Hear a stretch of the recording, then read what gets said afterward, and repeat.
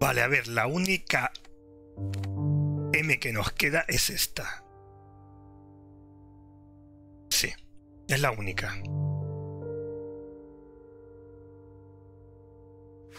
Y además de eso, sí que nos quedan unas historias.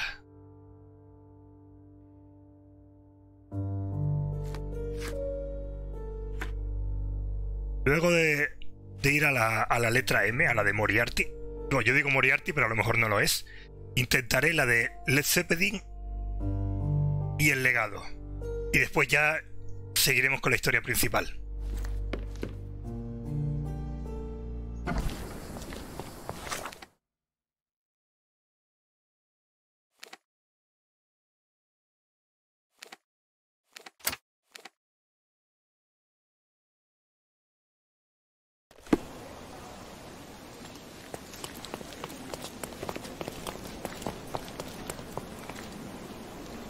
Va a ser este el agente. Mr. Holmes, your brother sent me. Oh, terrific. Let me guess.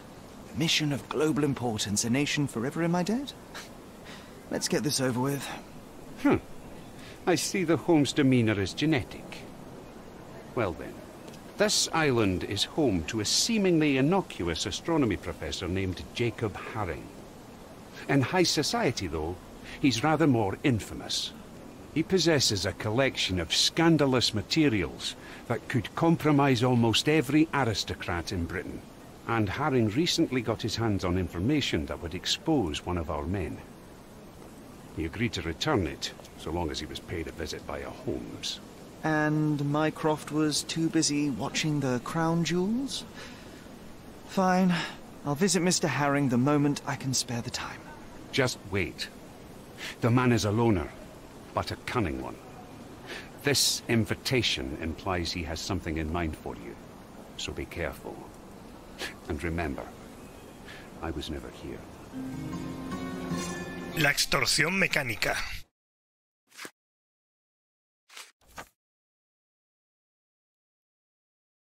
Vale, las M del mapa sí son de Mycroft, pero es que en la anterior había un señor M. Que no era Mycroft, y va a ser Moriarty. Ya verá, Mycroft me ha pedido que recupere información comprometedora sobre uno de sus hombres. De un profesor de astronomía local, Jacob Haring. Vive en una enorme mansión con una fuente cerca del extremo oeste de Bonanza Road en Gran Sarai. Vamos a ver. Bonanza Road, Gran Sarai primero, aquí. Extremo este.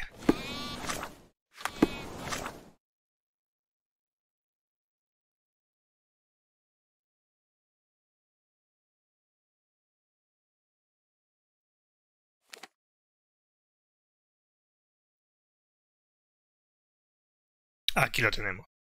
Pues la calle es enorme.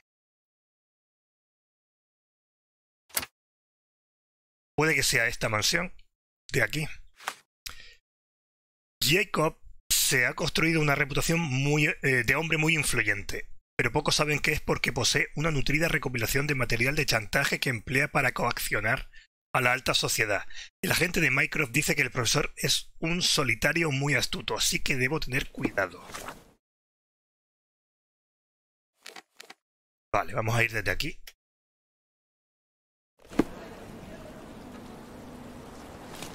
Extra, extra! Suicide claims another. A young man has leapt to his end in broad daylight from the rolling bricks bridge. Sí, ya lo sé, yo estaba allí.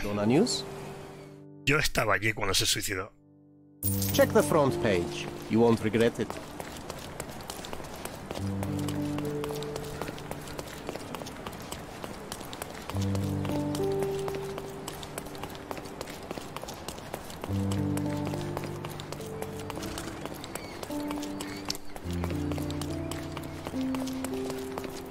Una mansión con una fuente, vamos a ver. Esa es, mírala, la tenemos ahí.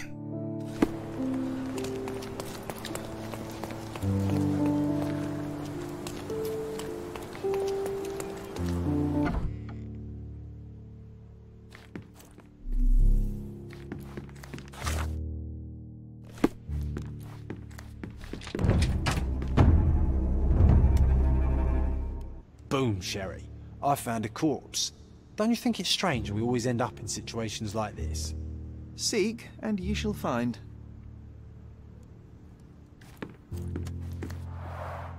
John, do you know any songbirds? Oh, I don't know. Partridges, birds of paradise, chickens. Okay, I might just be hungry. Un pequeño pájaro cantó para mí.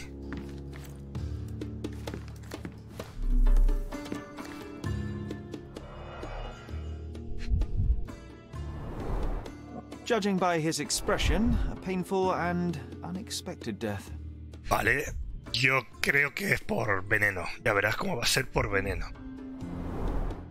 His hand is clinging to his chest, but he has no stab or gunshot wounds. Ataque al corazón, por algún tipo de veneno. Pattern 1796 light cavalry saber. It looks like he died of natural causes, but something doesn't add up.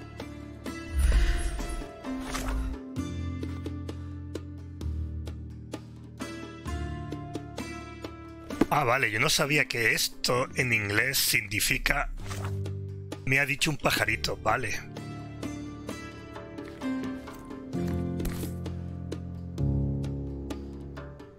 It would not be easy to cut this hat in two. Whoever is responsible is a master of their craft.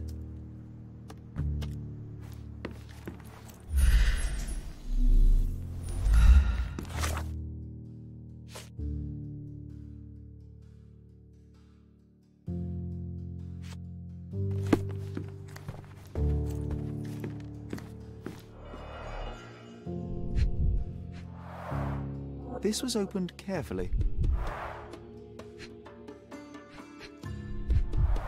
Vacío. One presumes that empty safes are not some hip new trend.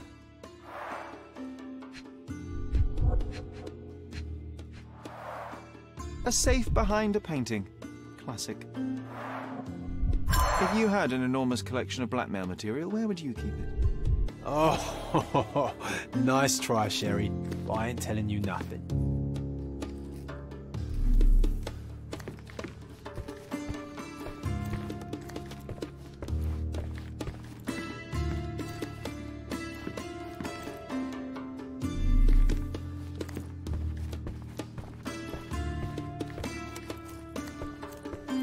Aquí es donde estaba la espada. Old, but still deadly. Two sabers used to be mounted here.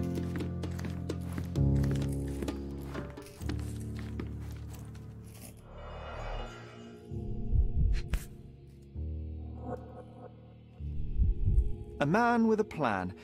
Admittedly, not a great plan if you write on paper exactly when you will do your illegal business, but a plan nonetheless.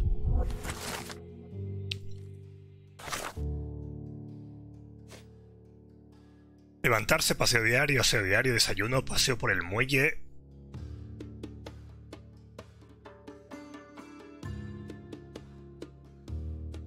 No dice nada de chantaje.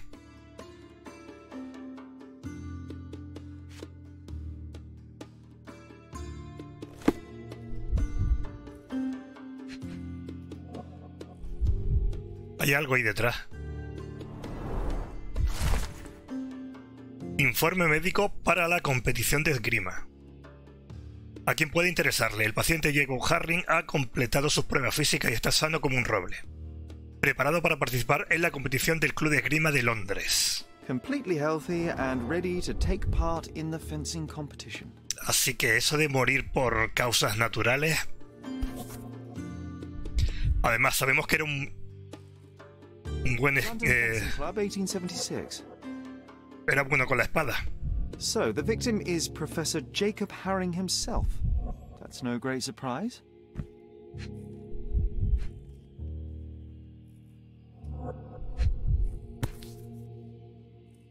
Stamped with Mr. Harring's personal seal.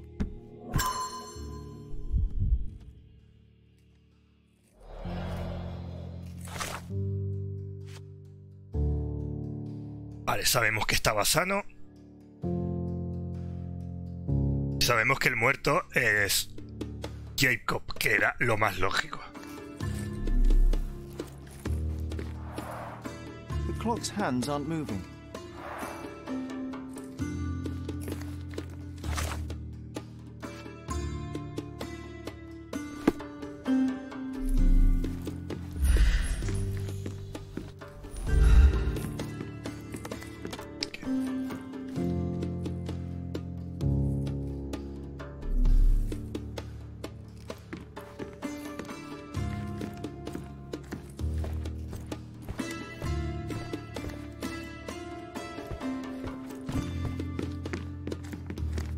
No, no se puede salir.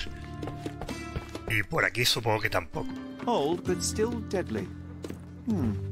2 sabers used to be mounted here.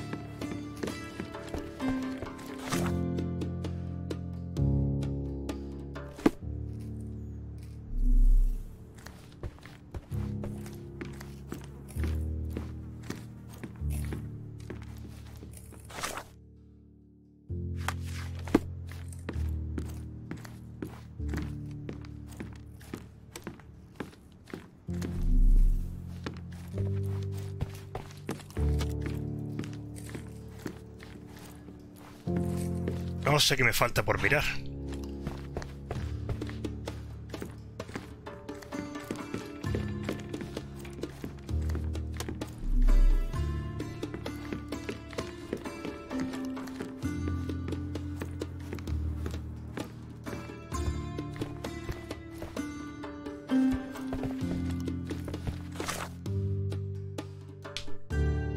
Y no sé qué importancia puede tener el reloj parado.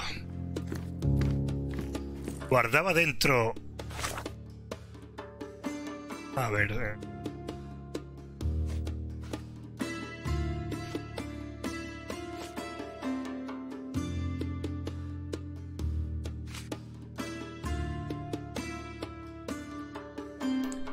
Puede ser. Guardaba dentro el material de chantaje y por eso está parado.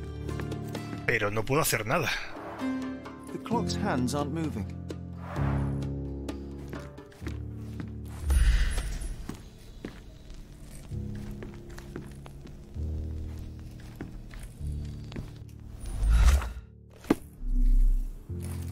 Me sigue diciendo que tengo que seguir examinando la habitación. It would not be easy to cut this hat in two. Whoever is responsible is a... Ay, ay. Pheasant feathers. They're rare here.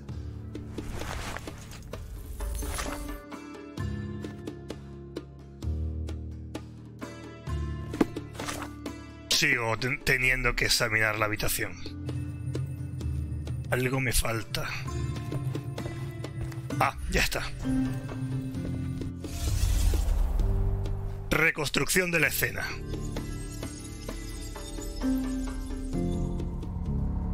Vale, a ver si... ¡Ay, es John el que la va a reconstruir ahora! ¿Por qué? ¡Qué raro!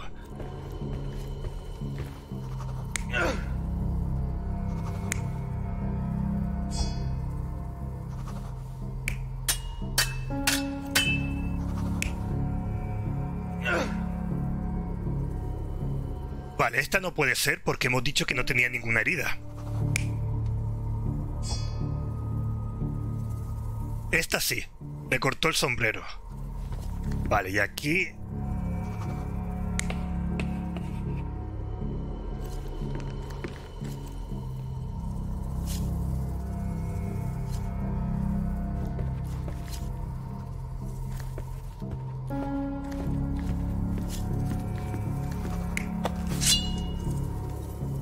Sí, el profesor supongo que cogió su espada.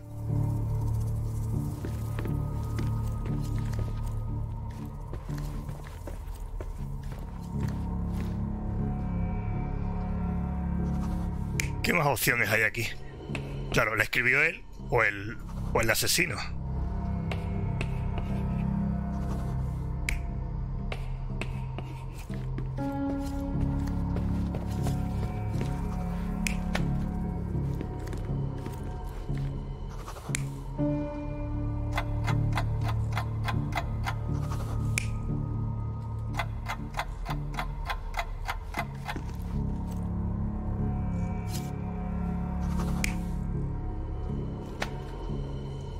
Vale, aquí no podemos saber cuál.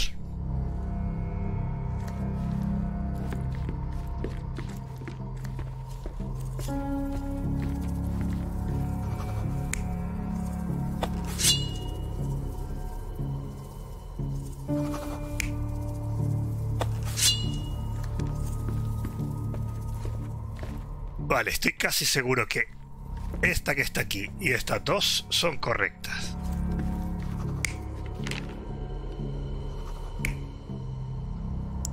Vale, yo creo que las... ¡Ay! Sola la espada para abrirlo.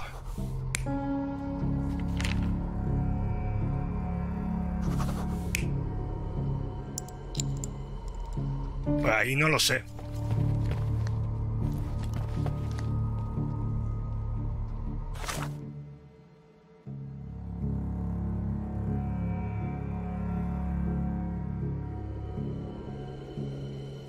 Alguien dejó un mensaje en la pizarra, me ha dicho un pajarito. Yo creo que no ha sido el profesor.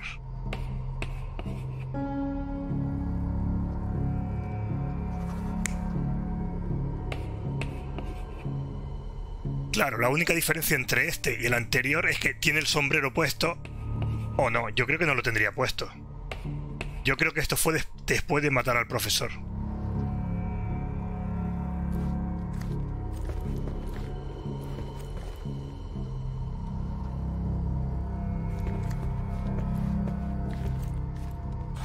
Vale, pero aquí también dice algo del reloj. Y el reloj no lo estamos usando para nada, así que yo creo que este no es correcto. A ver. You're not even trying, Sherry. Concentrate. Vale, voy a intentar cambiar este al reloj. You're not even trying, Pues tampoco. Sherry. Concentrate.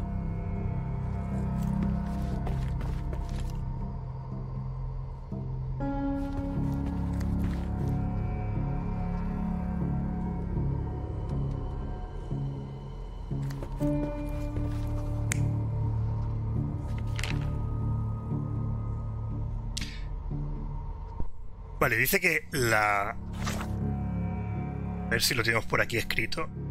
Alguien abrió y vació cuidadosamente la caja fuerte, cuidadosamente. Así que no usó la espada. Este estaba mal. You're not even trying, Sherry. Concentrate. Este no puede ser. Así que tiene que ser este.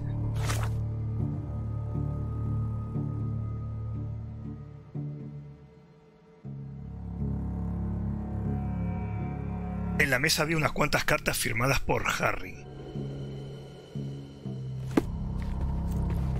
Claro, el problema es que este sitio puede ser tanto las cartas como el reloj. Ahora sí. Harry was not one to deviate from his plans, and yet, on this day, he only managed to answer his mail and never did get to repair the clock. The visitor knew his schedule. They entered the house between 3:30 and 4 p.m. That's exactly when Haring would be checking his blackmail collection. When Jacob saw the intruder, his fencing reflexes kicked in. He lunged left to the sabres, wrenched one off the wall, and attacked the visitor. But in the middle of the assault, Mr. Haring is struck by a heart attack, and the professor only manages to cut off the hat of the intruder.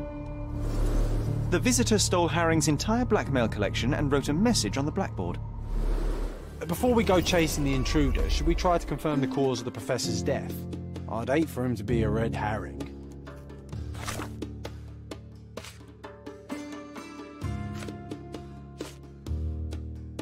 La muerte del profesor es muy inusual. No tiene heridas visibles, pero su reciente examen médico sugiere que tenía una buena salud. De modo que parece improbable que haya muerto por causas naturales. Tenemos que registrar la casa en busca de pistas. Quizá la verdad se revele sola. Yo ya he empezado a hacer caso a lo que dice John, porque si él dice que... Ya me ha pasado antes que él me sugiere algo, yo no le hago caso, y entonces se tacha una de las misiones.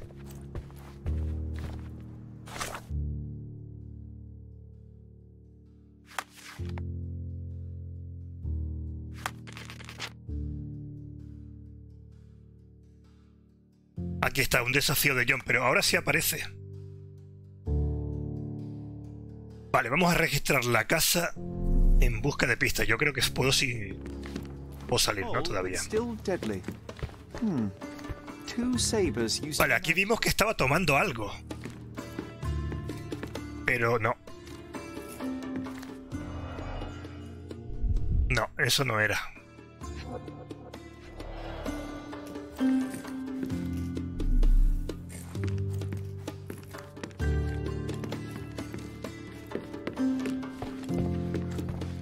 Aquí estaba tomando algo. Ya verás como si es veneno al final. Half empty, or for John, half full.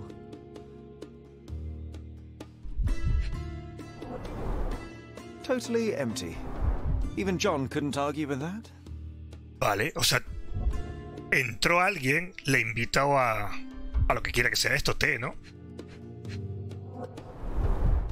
A strong, rotten smell. Uncharacteristic for tea. Vale, ya empezamos, cómo no, esto se me da fatal. Y al final va a deducir que hay veneno.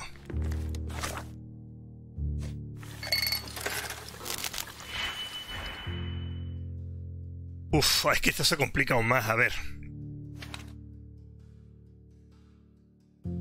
Ahora tenemos... Aumenta 1, resta 1 y multiplica el valor del reactivo por 2. Y falta el de dividir. A ver, tenemos...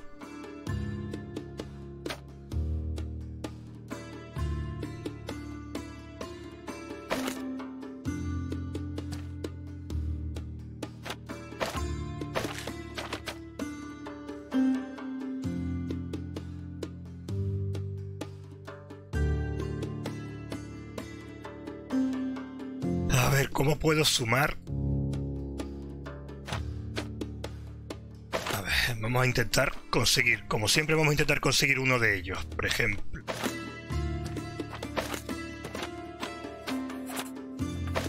Con esto tendríamos ya el último reactivo. Bueno, la última... O sea, la última mezcla. Ahora habría que intentar...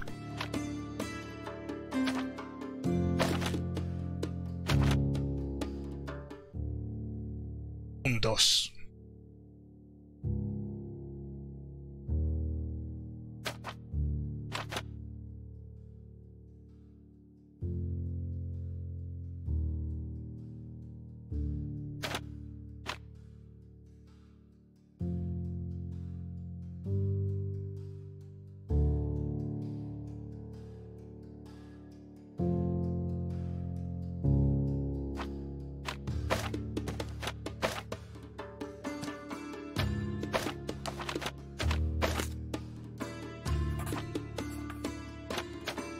Siempre lo pongo al revés.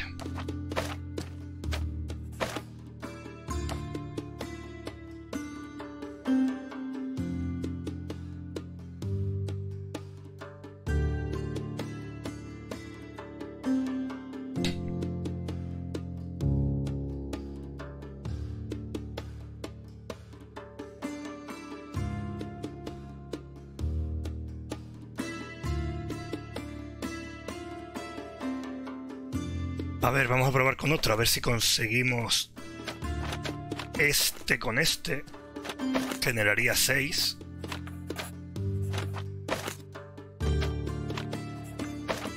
Ya tendría el menos 6.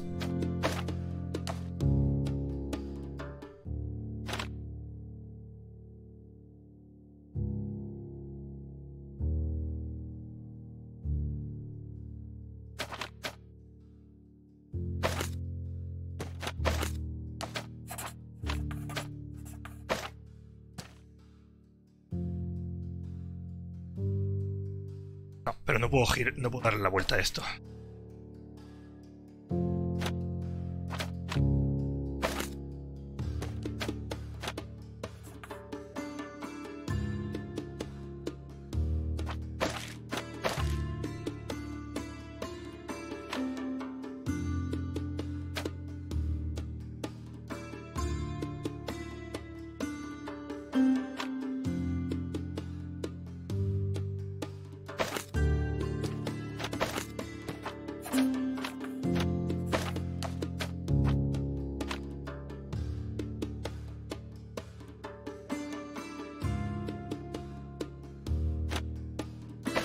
Ah, casi.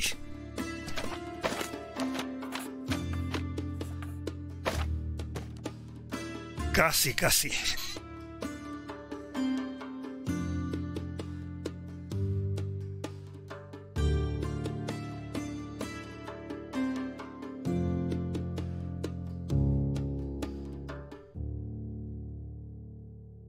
Ya no puedo hacer ninguna mezcla. Pero espera, si sumo...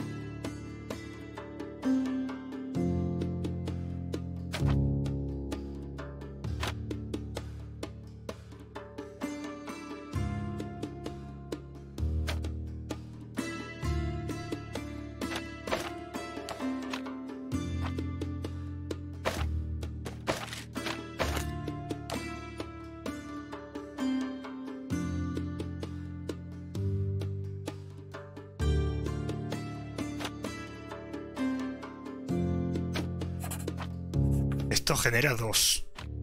No sé si esto tendrá algún sentido.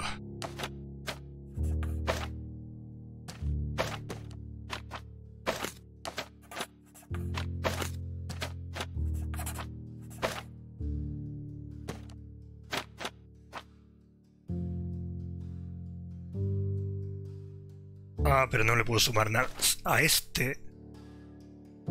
Ya verás, si a este le resto 1... Ya no tengo espacio para tanto rollo. Seguro que se puede hacer más fácil. Pero me da igual. Me da igual. Un análisis químico reveló trazas de digitalina en la tetera. Es el extracto de una planta que se suele emplear en medicina para tratar enfermedades coronarias. Pero una dosis incorrecta combinada con estrés fisiológico puede causar un ataque al corazón.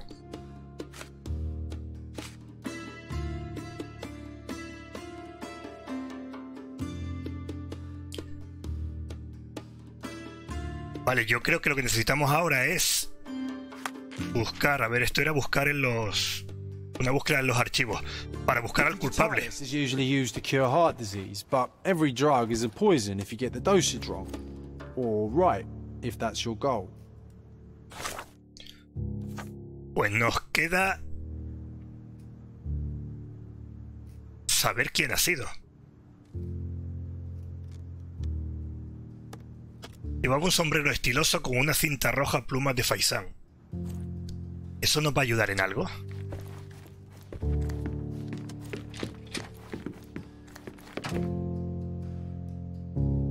¿Y en qué archivo? En la de la policía. Bueno, probaremos. Probaremos en la policía.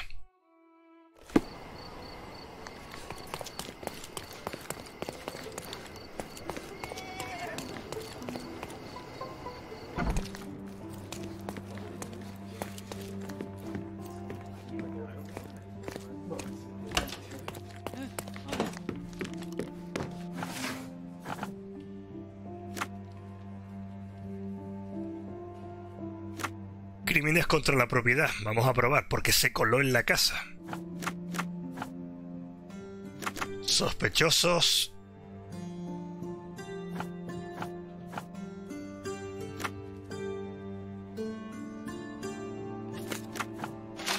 No, eso no tiene sentido.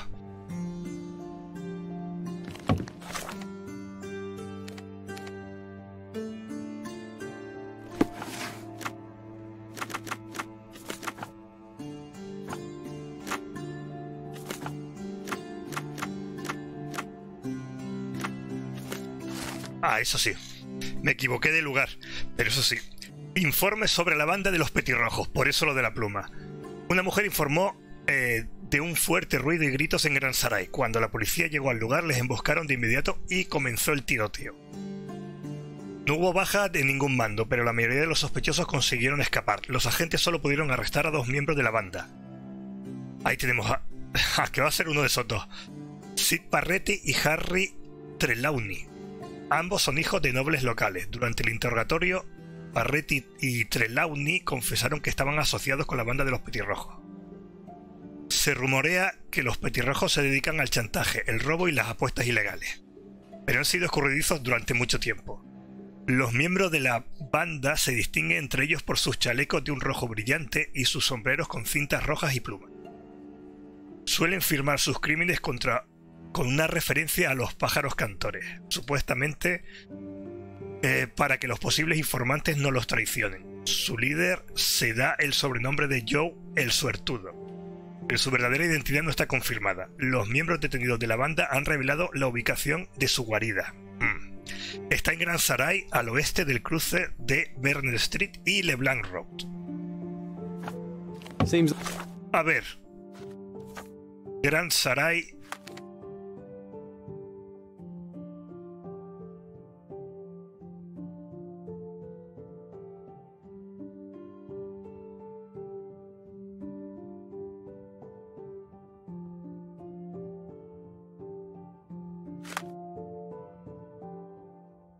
Ahí está.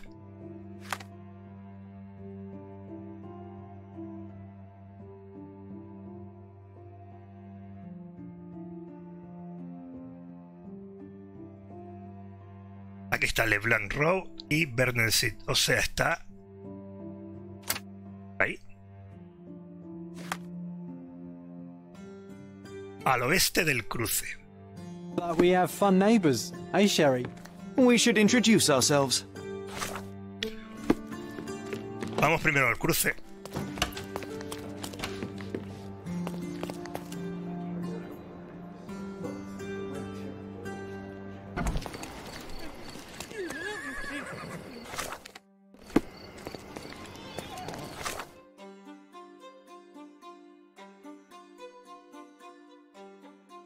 Está cerca de la casa de Sherlock, ¿eh?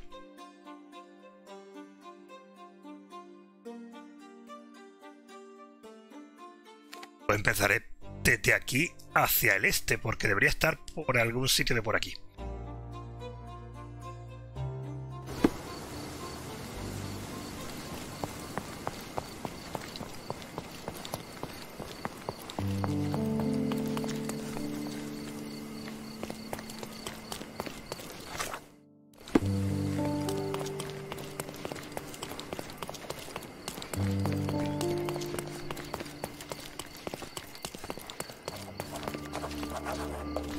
Plaza de los Fundadores. Aquí está. Guarida.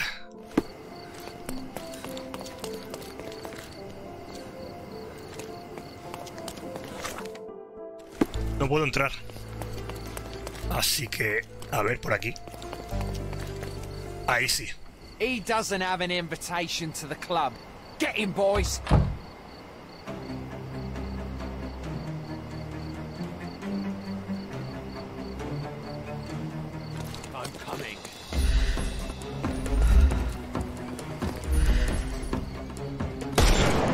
Ahí no.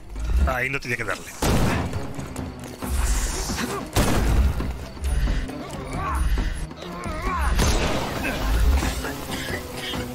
Overcome him, don't. No, a ese no. I couldn't miss the party. Too simple.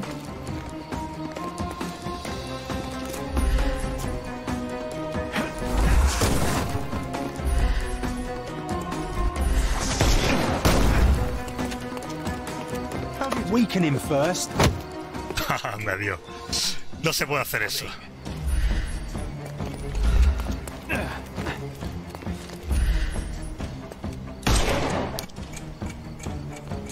Ah, no es fácil de darle, ¿eh?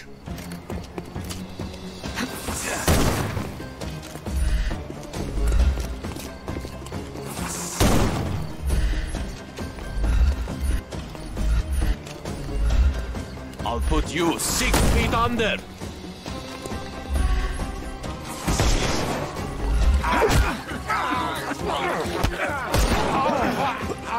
Take a rest. The snuff's ready.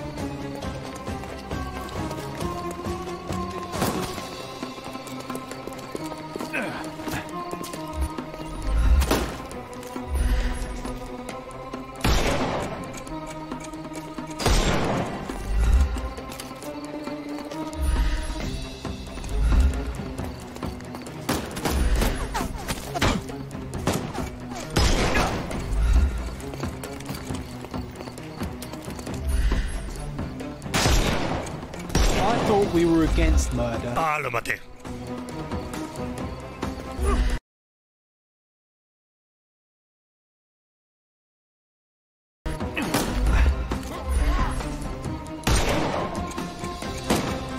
We can over...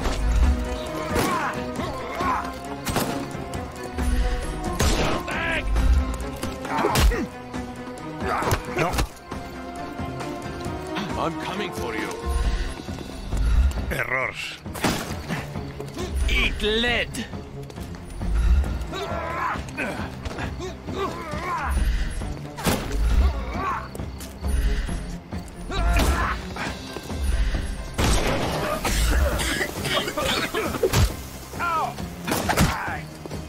Don't cry, you'll live. Give him the pepper snuff.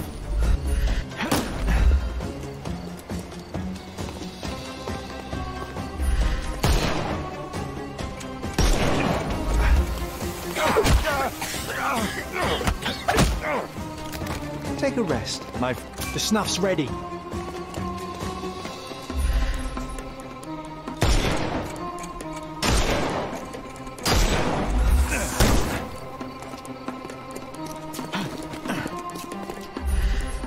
It's all yours now. Ah, no era ese lado.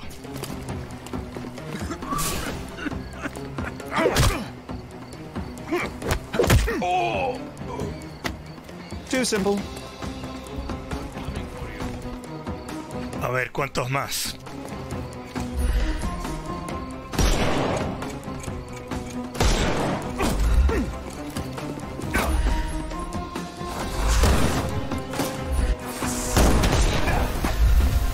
Estaba muy lejos, muy lejos. I'm gonna hurt you.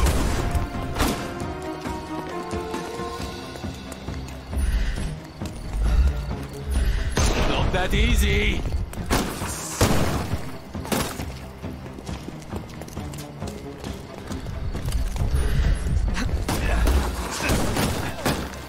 Eat lead.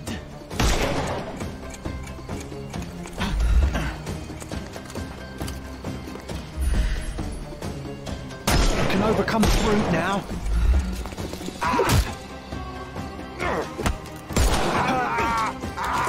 Don't give him the pepper snuff.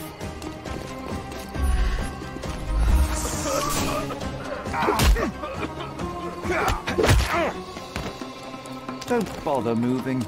You've lost. ¿Más? Más. Vale, pues nada.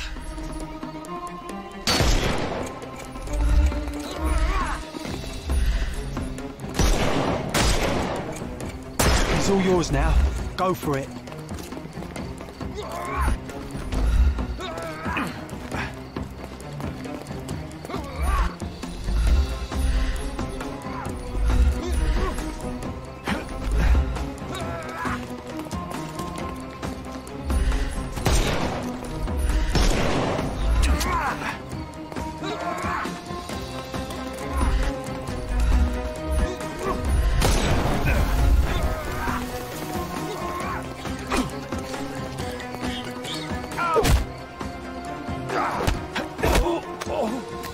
No more crime. The snuff's ready. Vale, bien. All right, fella. I give up. Take me into custody. You have nothing on me anyway. So I'll walk out the station right after you do.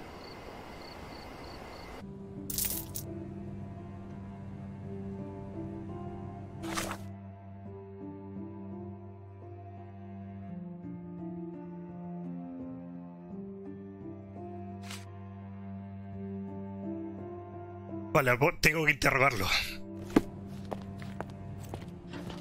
Excellent job catching this crook, sir. His name is Lucky Joe, and as it happens, someone with influence was after him too.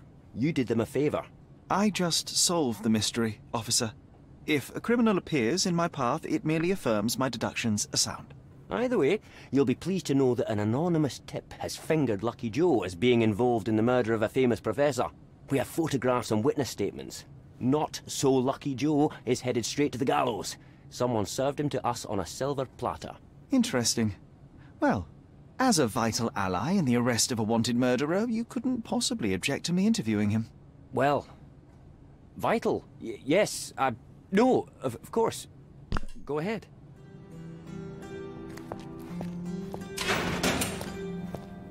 You, haven't you made my day bad enough? Get out! The police received an anonymous tip. Someone saw you entering Professor Jacob Haring's house. They have photos. You're in trouble. I didn't even touch the old fool. This whole business was a setup from the beginning. You broke into the house at the exact time Jacob Haring had his safe open and his collection of blackmail materials out. Perfect timing to steal the lot. Ah, that's circumstantial at best. Alas, the professor turned out to be less feeble than you expected. He pulled a saber from the wall and nearly took your head off. But lo, the vigor evaporated, and all at once he fell to the floor, grasping his chest as if his heart itself had given up. That's exactly what happened. And that's why I'll be out of this reeking cell by morning, once the coroner has done his business. Unlikely. You claim somebody set you up. If so, they will ensure that you're hanged. We both want to know who is truly behind this, so tell me the whole story. It may yet save your life. Oh, blast. All right. What do you want to know? Haring's blackmail collection was hardly public knowledge.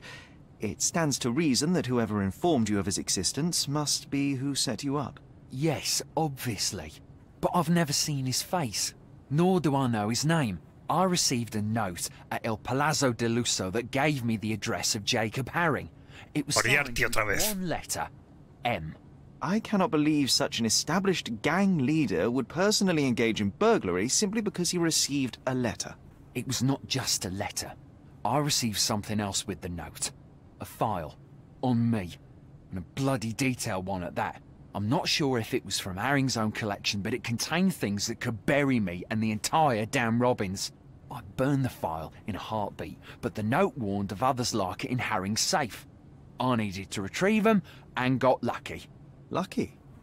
Why? The note said that by being there at a very precise time, I'd find that safe opened. And it was right. So you broke into Professor Haring's study and stole the blackmail materials. What did you do with them? Do you like jokes? My humour tends toward the dry and bitter. Then you will love this one. As I fled Haring's place with the documents, a pickpocket snatched the folder from me on the street. I was played from the beginning. Beaten at my own game. They made a joke of me and the Robbins. And now I await the gallows. Ha! Ha ha ha! Oh, you're right, it was a good joke. But now things begin to make sense. Fear not, Joe. I will prove you didn't kill Professor Haring. What? Then you better do it fast. Per his schedule, Professor Haring had tea with a guest not long before you arrived. The tea in Haring's teapot was dosed with digitalis. A large dose of such a drug, coupled with physical exertion, can cause cardiac arrest. So if the old man hadn't attacked me... He may have lived, yes. But it wasn't you who killed him. The real murderer is the one that poisoned the professor and set you up. I'll make sure the police know it. Yeah, you may save my bacon. Oh, I wouldn't sing a victory song just yet. I believe they're preparing for a conversation with you on many subjects. Like the Robbins. I can handle those fools. I thought you were the copper's pet. But you have character those bloodthirsty mongrels lack. I respect that. Make no mistake, Joe, we are not friends.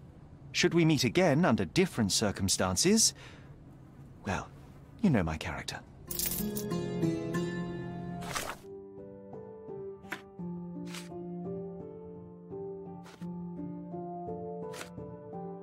¿Quién es M?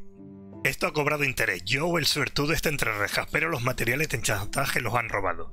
No he podido recuperarlos para la inteligencia del Reino Unido. Tengo una carta de Joe de un tal M, que al parecer está detrás del robo de los documentos de Harry. Joe, el suertudo, dice que M contactó con él en el hotel Il Palacio del Uso, que ya estuvimos el primer día. Pues tenemos que ir al hotel y ir a la habitación 227.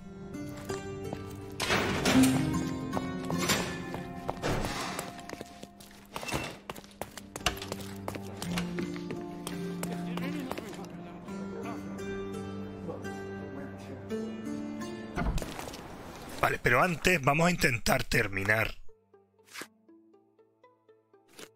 con la del Zeppelin y con la del legado.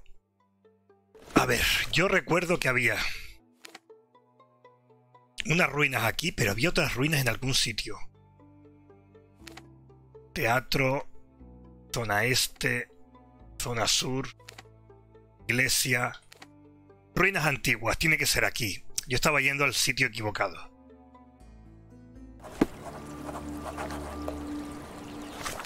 Ahí están las ruinas. Entonces aquí dice que busco un arco hecho de piedra que está al este desde las ruinas. Pues un arco que tiene que estar por este camino, por algún sitio de este camino, por aquí.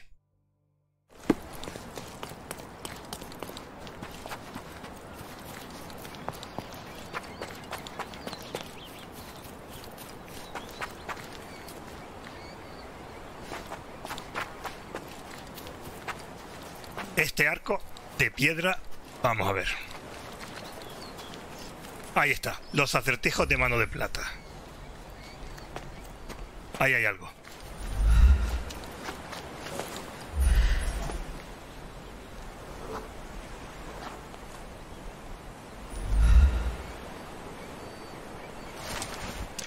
Último acertijo. Bajo sus pies hay antiguas ruinas. Un árbol busca que el tesoro cuida. Quizás solo un detalle habrás hallado, lo que no significa que hayas fracasado. In such moments, I often recall Mother's voice teaching us of the importance of the smaller details. The world hangs on small hinges, John.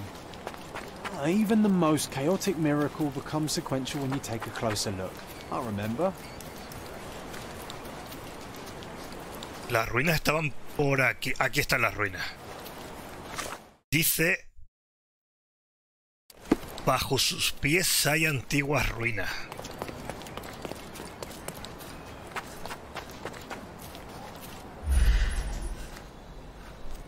Por aquí no se ve nada. O allí arriba, esta parte de arriba. Vamos a dar la vuelta.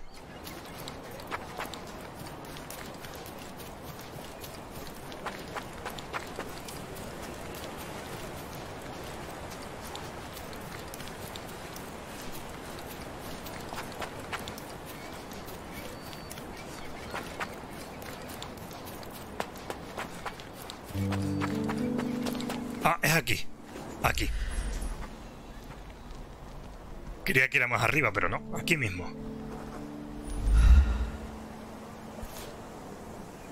Una lupa. Wait, what? Is this Mother's magnifying glass? How did it end up here? What happened? Sherry, you really need to learn to let miracles happen. The whole world is one big, unresolved, chaotic miracle. But they will become sequential if you take a closer look. I do remember what Mother told us, but that explains nothing. Just let things happen, all right? Besides, this little miracle will look perfect in our manner, don't you think?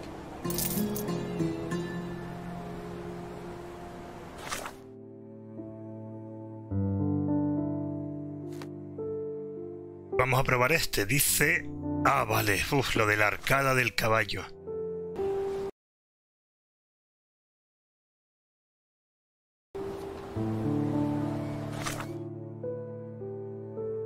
Estaba en Old City.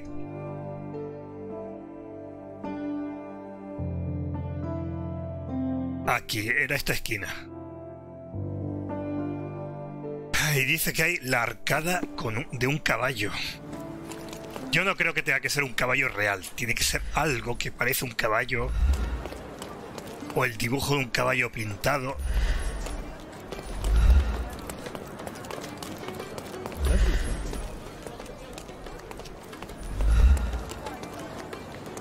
Y no puedo andar lejos de este cruce.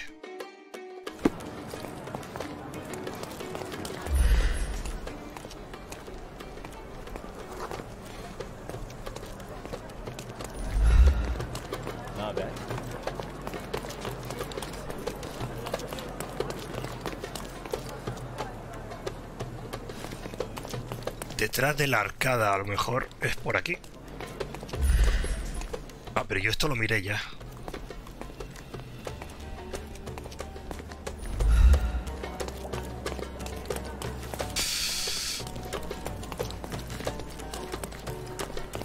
Espera. Ahí hay un caballo. Ahí está. Esa es la arcada del caballo. Are you sure you want to go in there? Breaking into the secret meeting of those radicals. I don't see how we could pull off any peaceful negotiations. For radical meetings, John, we have some radical... Remember? Be careful out there.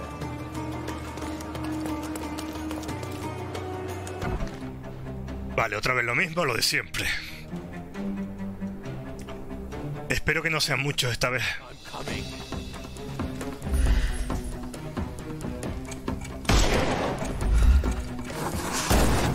I couldn't miss the party. Don't cry, you'll live.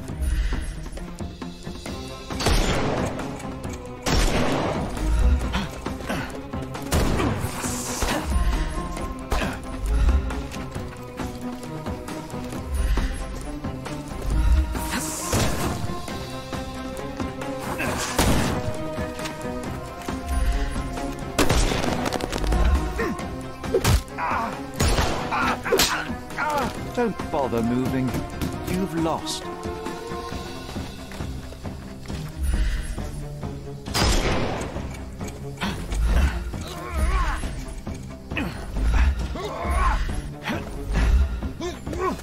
Give him the pepper snuff.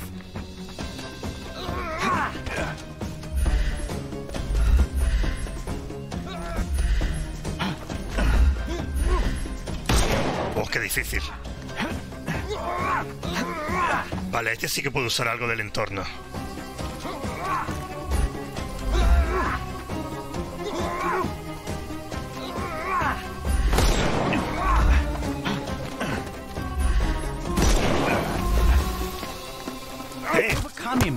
Ah, claro, lleva la máscara puesta. I couldn't miss the party. Ahora sí.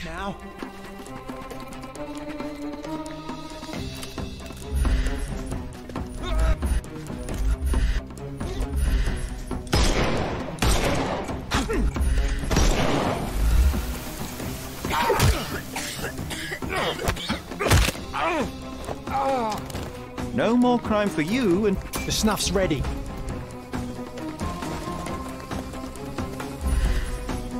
Time to knock this guy. Ah, fallé.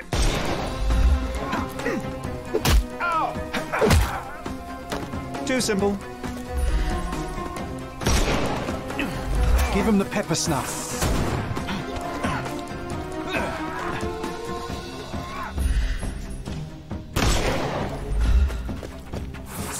Miss the party.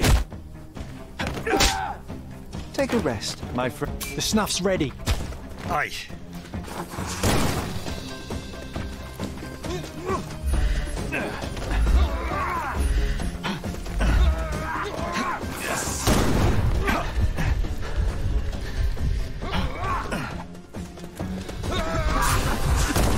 I'm coming.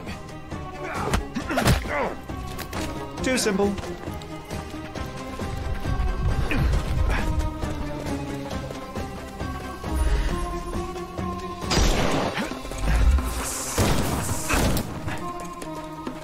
Carga, venga, carga. It's all yours now. Go for it.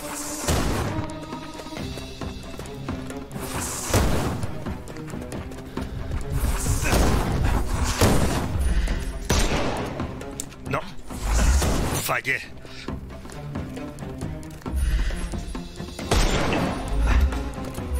Get ready for some pain. Ah, se mueve demasiado.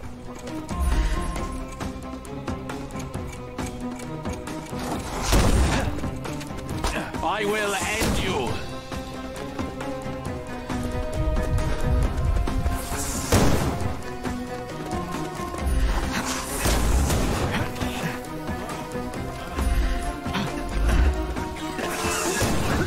I couldn't miss the party. Don't cry. Give him the pepper snuff.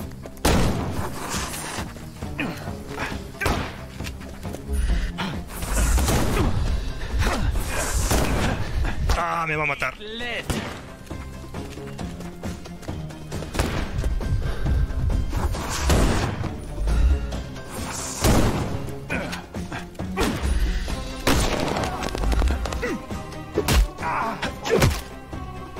Too simple.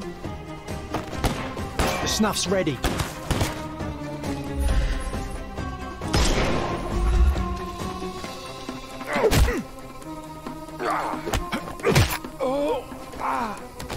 Don't bother moving. Give him the pepper snuff. Vale. Why does this make me feel as if we're the invaders on these people's land? We came in peace. They put up a fight. Next time they'll think twice. Peace and trust can win the day, eh, Sherry? At least I'm glad they'll see another one. You did well. Now, let's check the yard. I want to learn how they were planning to shoot down the airship. We'd better make it quick. The noise you've caused here may bring us more trouble. Ahora tenemos que examinar el patio para averiguar cómo pensaban hacerlo. Querían derribar el dirigible, pero aquí no veo nada.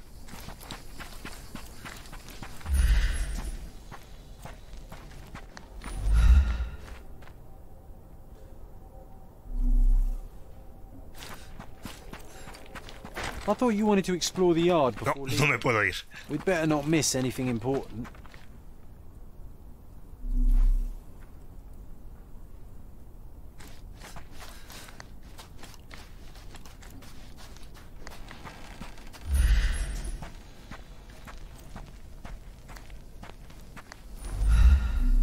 Hay una caja fuerte. Pero no es nada. Aquí está marcado.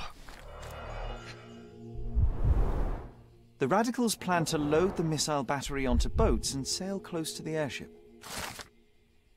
El plan detalla la posición del dirigible sobre la costa de Cordona y las formas en las que uno puede aproximarse a él por mar desde la Old City. So they hope to bring down the airship by using these missiles. How did a small group of conspirators manage to smuggle artillery to Cordona? How many people are on board that airship? You've just saved their lives, Sherry. Not to mention the people below, should it have crashed on the island. We should call the police to sort this all out. No need. Somebody from the neighborhood already called them once the shooting began. Besides, I'm not in the mood to explain why I'm standing here, armed, in this grim situation. We did all we had to do, let the police do the rest.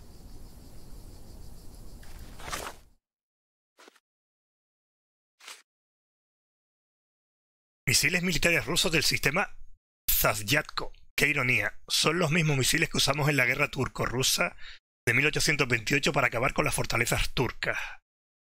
Son un diseño antiguo. Los conspiradores tenían que aproximar mucho la batería al objetivo si querían derribarlo. Este estaría terminado, ¿no?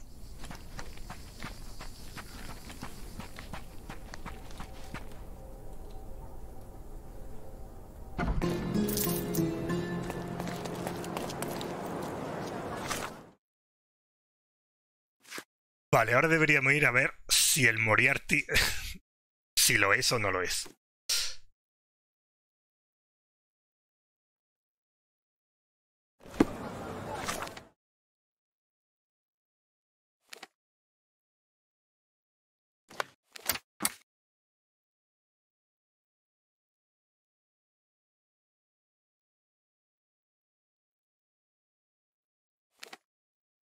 Vale, no hay ningún mercader de arte marcado como que puedo comprar. Bueno. Vamos a ir al hotel. Habitación 227. Extra, extra! Robin's finally put in cage. Interested in some Cordona news? Check the front page. You won't regret it.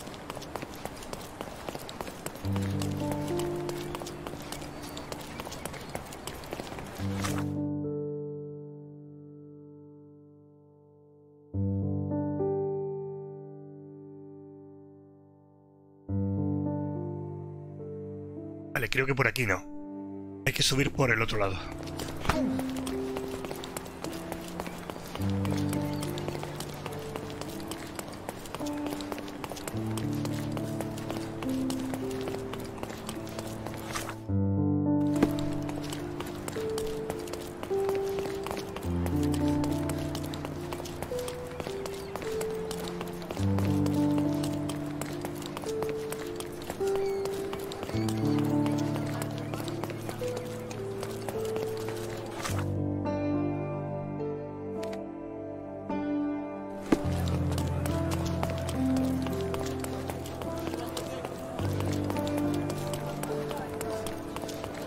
Oh, is that you, Mr. Holmes? Please, come in.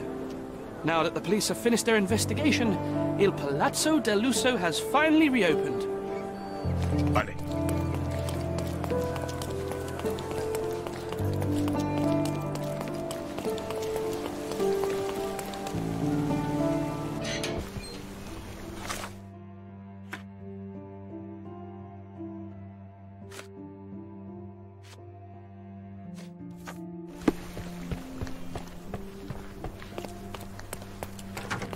How can I help you, sir? Good day. I'm looking for room 227. An acquaintance of mine has invited me to visit him. Oh, Mr. Holmes, what a delight to see you again. Professor Malice told me he was expecting someone, but I didn't know it would be you. 227 is upstairs and to the left. He said you should spare him the trouble and let yourself in. Here's the key. I'm sure he'll be thrilled to see you. Professor Malice. Yes. Yes, of course.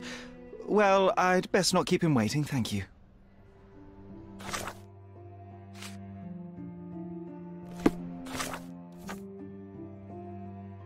Profesor Malus. Eso va a ser Sherry, this feels un nombre like falso. someone has set a mousetrap and we're walking right into it. I have it Really, under Sherry, control, John. I don't like this. Please. See? Neither a trapdoor nor a self-firing gun.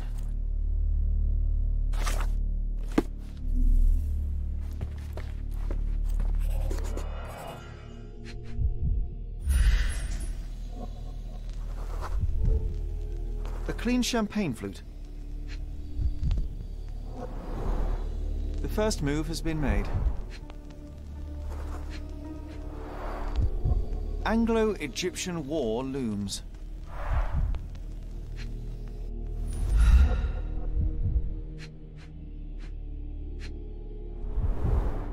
The champagne bottle is uncorked, yet still chilled and bubbly. The gall of this man.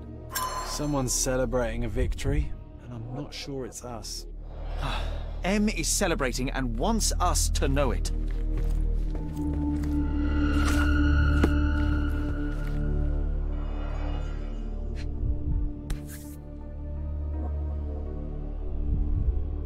Everybody has pressure points. What would happen if I pushed yours? A family photo of the man who jumped off the bridge. Pity.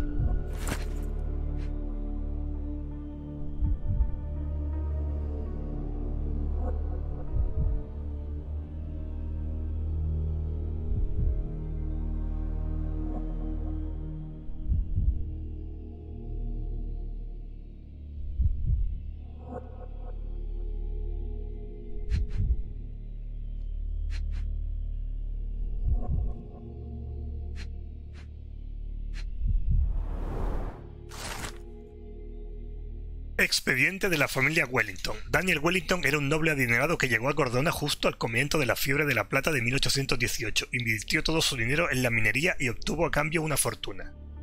Daniel tuvo 4 hijos, todos tristemente conocidos por su mal comportamiento y su habilidad para salir de cualquier crimen pagando, incluyendo el apaleamiento de un hombre hasta casi matarlo y el incendio provocado de un pub. Daniel Wellington murió en 1859 a los 67 años y su herencia pasó a su hijo mayor Tom. Tom Wellington no era tan avispado para los negocios como su padre. Cada inversión que hacía fracasaba. Pero la familia estaba cubierta por el aún próspero negocio minero, hasta que en 1862 las minas se agotaron. Sí, eso ya lo sabíamos. Hay quien dice que la familia Wellington se hundió en la bancarrota en 1866, pero el verdadero hundimiento llegó antes, en 1863, cuando Tom Wellington se suicidó. Su esposa y su hijo de 7 años, Reginald, heredaron las deudas y sus indolentes hermanos no les ofrecieron ayuda. Los mineros demandaron lo que les debía, vandalizaron la mansión Wellington y amenazando con algo peor. La familia vendió su herencia, su hacienda, para pagar la deuda y luego desapareció. Sin embargo, la familia tiene aún muchos enemigos en la isla. How many more dossiers like this does M possess? Le falta una. Pero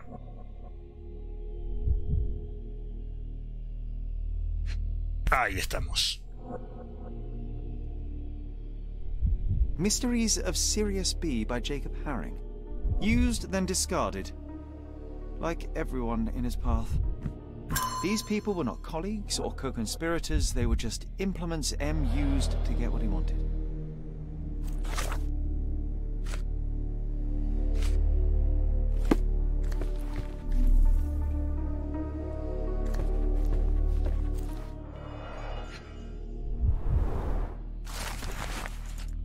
Carta de M para Sherlock. Estimado señor Holmes, tengo que disculparme por no haberle recibido. He esperado un tiempo, pero quizá haya sobreestimado sus habilidades. Unos asuntos urgentes me reclaman allende los mares, y no puedo posponer más mi partida. De modo que, por desgracia, no tengo tiempo para llevarme todas mis cosas. Quizá pueda usted echar un vistazo por mí y verse algo de interés. Le deberé una. Ya estoy pensando en cómo puedo compensarlo. Adiós, M. Say, Sherry. That I failed, John. He's gone, tore through Cordona like a hurricane and left us to sift through the wreckage. I am watching you. Nelson's Monument in Trafalgar Square, London. The hairs on my neck just stood up. Extensive handwritten notes on Sirius B.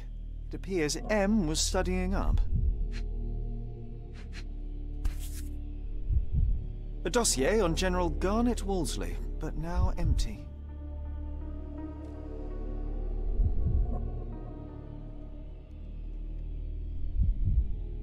I recognize this seal from Jacob Haring's mail. He left behind only what he wanted us to find. Infuriating.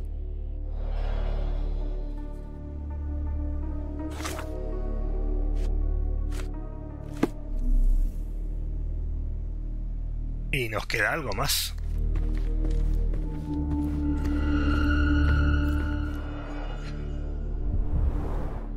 Mycroft's agent. So M did orchestrate her accident with unimaginable precision. Jacob Haring, just a pawn in a complex chess match. A marked map of Cordona. We've visited most of these locations recently. Pues entonces sí que nos estaba vigilando de verdad, ¿eh? The position of naval forces in the Mediterranean. This M has his sights set on bigger things. All these thefts, exactions, and deaths are the intricately entwined pieces of a greater plan, and we failed to influence it in the slightest. We're too late, Sherry. M set this all up for us, knowing by the time we found it, he would already have left Cordona. No, there must be something I've missed. We can still catch him. There's nothing else here. It's over. You read his letter. He laid out this makeshift museum to taunt you. Don't give him the satisfaction. I will not cede defeat. I will treat this threat with the seriousness it deserves, which is to say, my absolute attention. Then you are giving him the win, Sherlock. Have you considered you might be out of your depth? He was sitting here in this very room, spinning his web around Cordona and beyond, manipulating and murdering people, using the Mediterranean as his playground like some sodding Napoleon of crime. Are you trying to suggest... I am not suggesting. I am stating outright that he is toying with you and you are too arrogant to avoid the bait. Sherlock, we stumbled into the lion's den. Now we must slow down, be smart, and make sure we get to walk out alive.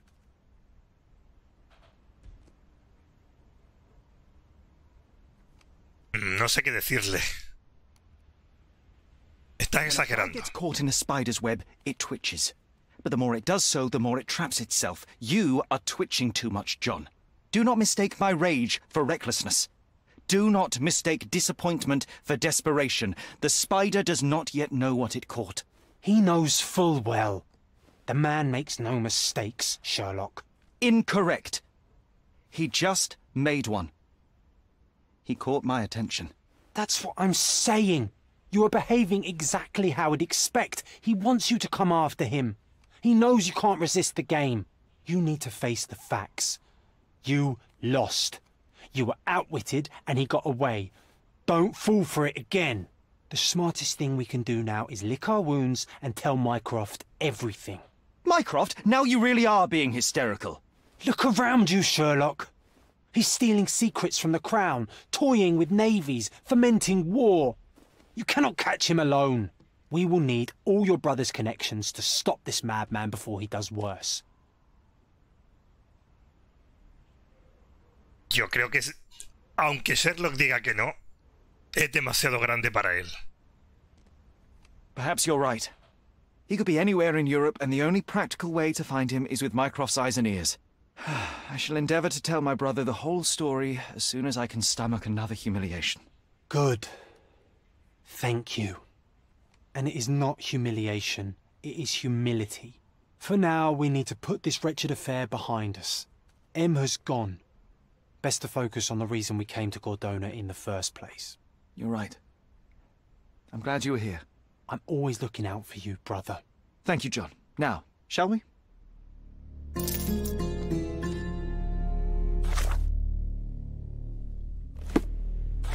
Dos artículos de armario conseguido.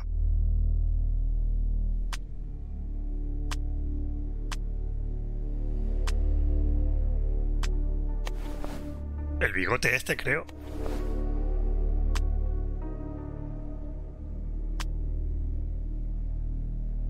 Y no sé qué más.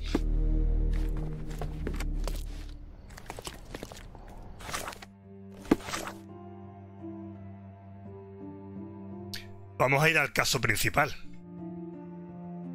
Vale, aquí nos falta algo, pero tenemos aquí en el Palacio de la Mente que mezclar algo seguro.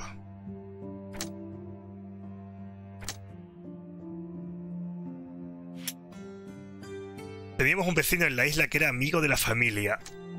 Y lo vamos a mezclar con John, que es también amigo. ¿Con informes desaparecidos?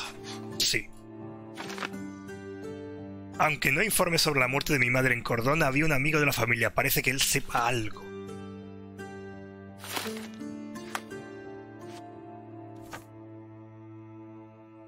Solía vivir en una de las casas cercanas, junto al Greek Bridge, y tenía un globo aerostático en el patio. Wasn't that neighbor missing a finger? Bueno, vamos a salir primero del hotel. Wasn't his name, Theodore Gilden, perhaps? It's the perfect time to investigate.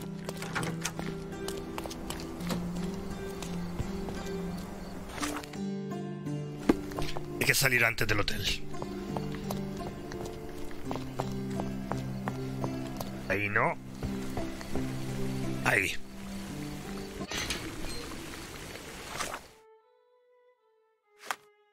Vale, a ver qué dice. Puente Greek. A ver. Puente griego. Es este. Decía que estaba cerca y tenía un globo aerostático. Pues nada.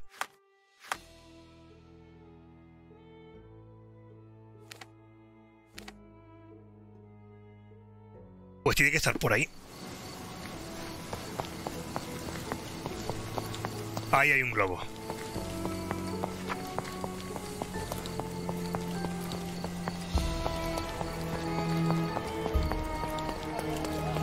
That wretch Goliath would murder us all. Mark my words. jaula de oro. He visitado la casa de un viejo amigo de la familia y he descubierto pruebas de un tumulto reciente. Han reventado la puerta desde dentro.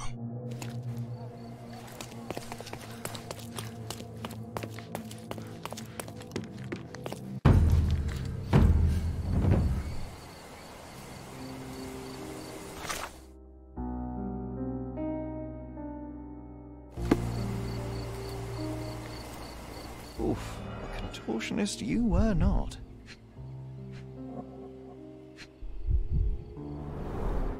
Disjointed vertebrae. Difficult to say if it was a way to start or finish him off.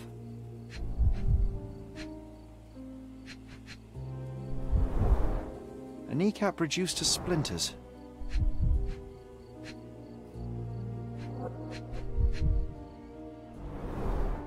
A belt from a dressing gown. Curious.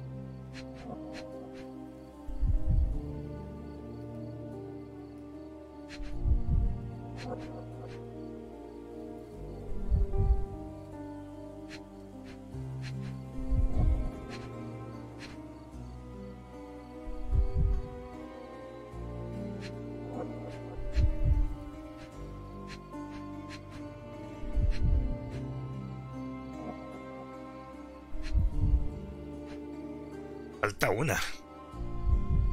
La piedra no es.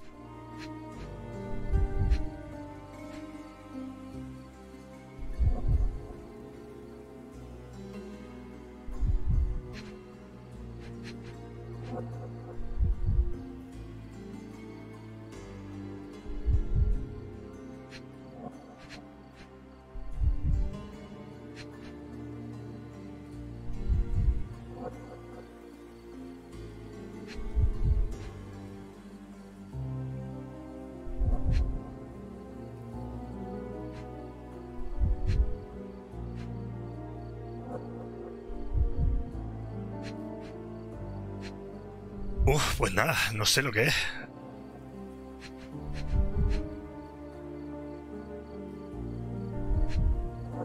Del propio cadáver no lo veo.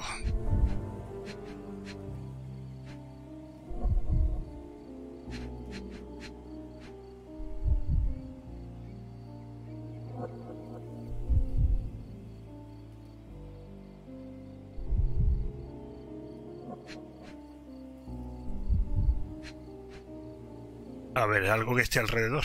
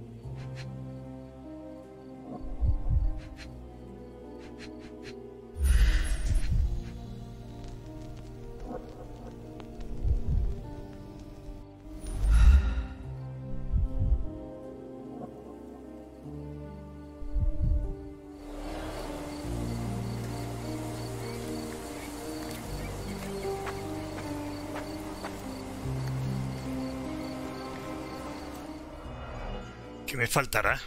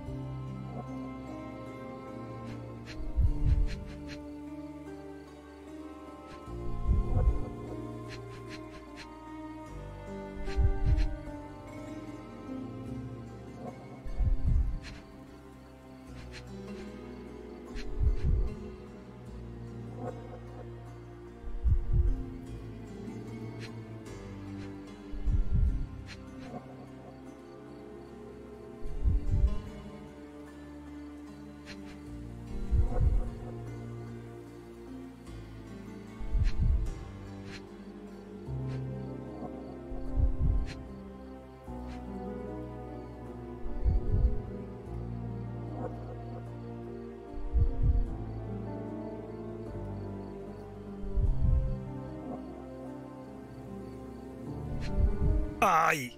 Ah, le falta un dedo. A missing pinky. No lo había visto. It's none other than Theodore Gilden. Oh boy, Sherlock. Another death means another question. And we shall answer the question. It's far too interesting to give it up to the police. Sigo necesitando examinar el lugar por alguna razón. An amount of attention that most can only dream of.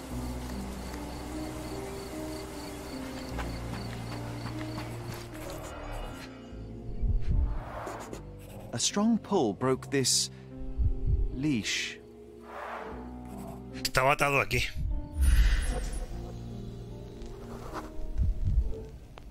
Poke the elephant with this? Really? Había un elefante atado.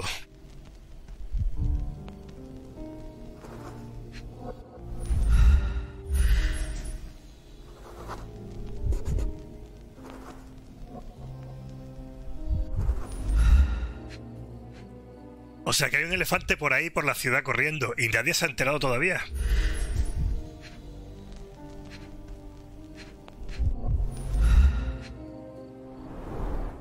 A pool of blood and saliva, possibly as a result of impact.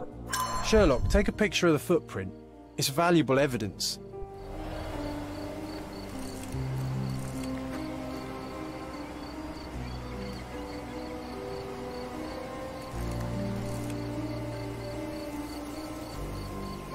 This photograph can help us find the old article about the elephants. The front page was fascinating. It was hard to believe as a child. True. We may need it in our investigation.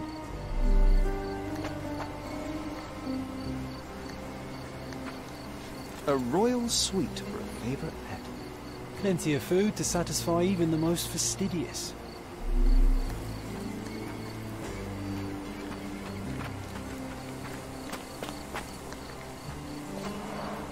El globo. To fly in it as children. I doubt it could hold my weight today.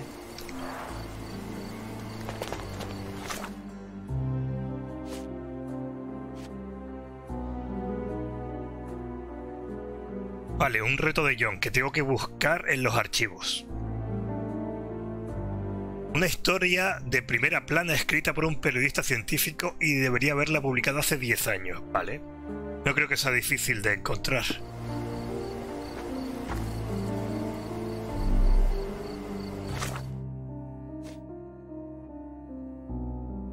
Lo que no sé es si tengo que hacerlo ahora o puedo dedicarme primero al caso. No, yo creo que si el caso se resuelve, el reto de John queda anulado. Así que vamos a intentar...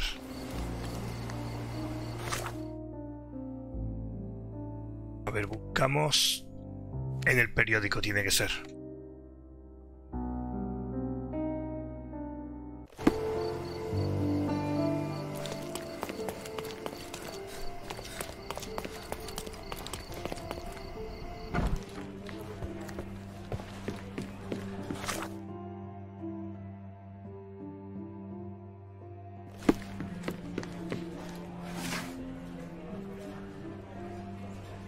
Vale, primera plana.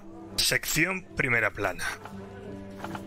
Publicado hace 10 años, o sea, aquí.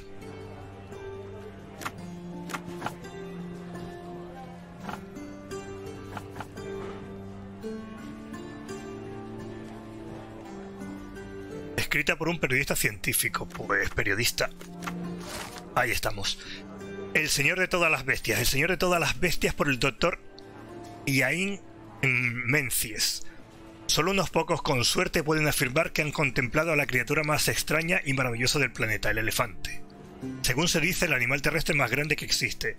Esta colosal bestia resulta fascinante por su tamaño, inteligencia y capacidad de comunicación. Los elefantes son mamíferos, como los humanos, y viven en Asia y África.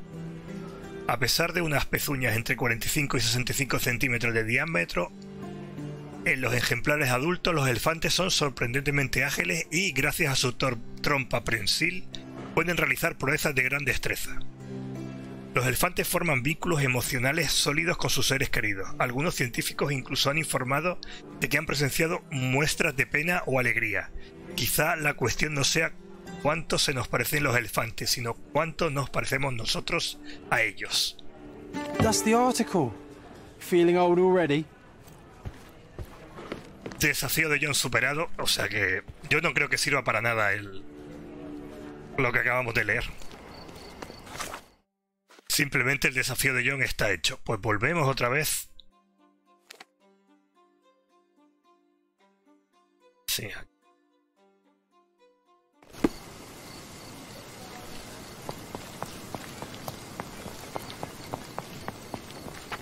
Hay que seguir examinando la zona.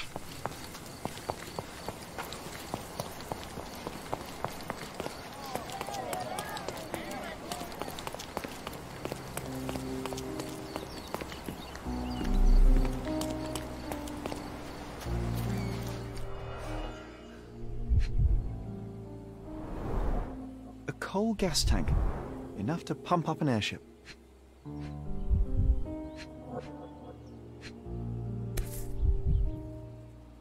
A sailor's knife useful for cutting wet and thick ropes.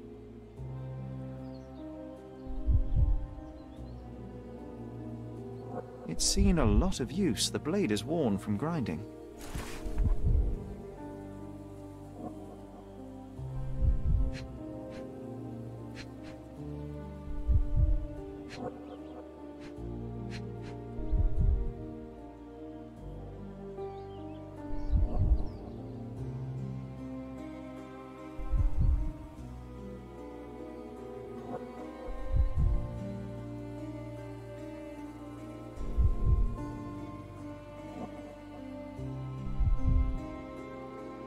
Huellas. Son huellas, son hojas.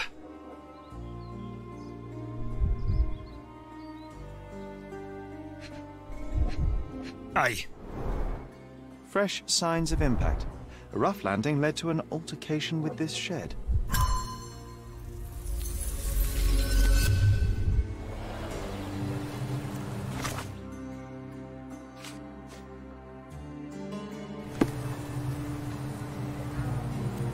Ah, vale, ahora hay que reconstruir el escenario. Pero tenemos en el Palacio de la Mente creo que 2 cosas. Bueno, 3. La víctima recibió una paliza que le causó heridas múltiples. Fue el elefante, o sea que podemos asociar paliza fatal con animal salvaje. Puede que el elefante Goliath atacara a Theodore Ginden para liberarse. Yo creo que no. Creo que lo liberaron. Vale, estos dos no concuerdan, así que habrá que hacer aparecer algo. A ver si podemos... No sé si con la información que tenemos podemos reconstruir la escena. A ver, aquí estaría...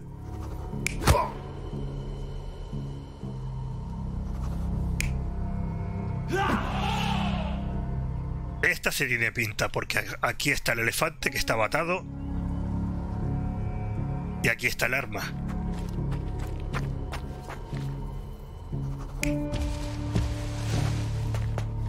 Vale, pero ¿cómo llego hasta aquí? Ah, claro. Lo atacó aquí, se lo llevó con la trompa y lo soltó aquí.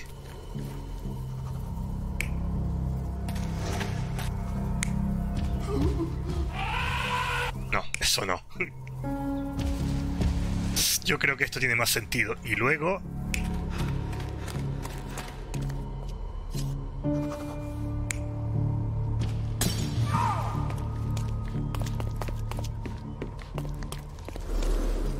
Oh, si me voy fuera... Eso no lo había hecho nunca.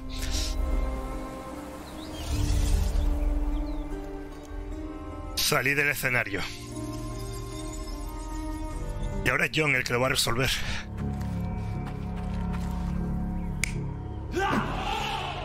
Vale, vamos a ver si acierto.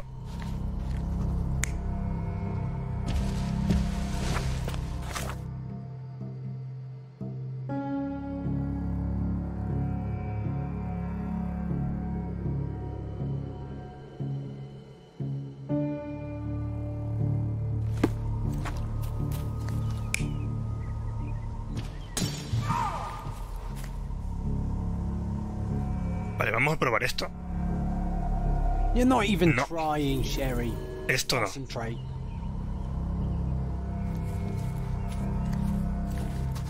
Ah, es que falta esto, falta algo aquí.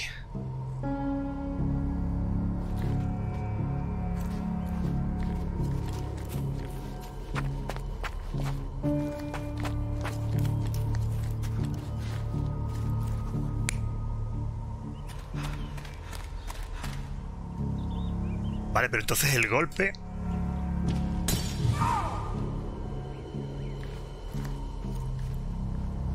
Claro, pero esto sí tiene sentido. Lo empujó, chocó. Pues dice que no.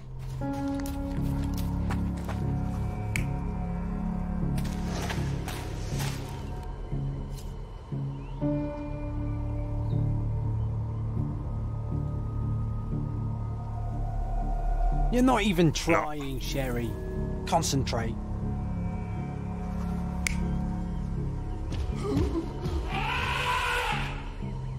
¿Y este? Vamos a probar. You're not even Tampoco. trying, Sherry. Concentrate.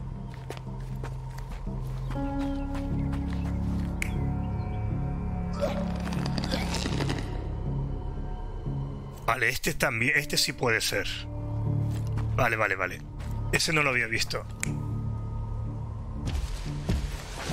A ver ahora. Ahora sí. In a fit of rage, the elephant broke the chain and threw its victim on the ground with a fierce power. Escaping the scene, it pulled the body with it, but dropped it at the gate.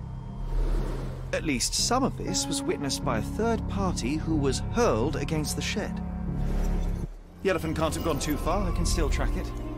And suppose you find it. Then what? Push it all the way back to the manor?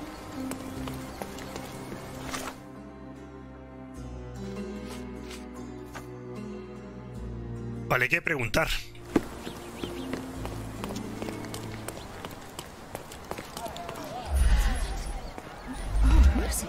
Hello.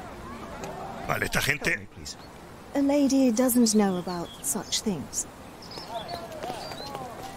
Are you able to help me? You better stay out of trouble, citizen. Oh, I am bored.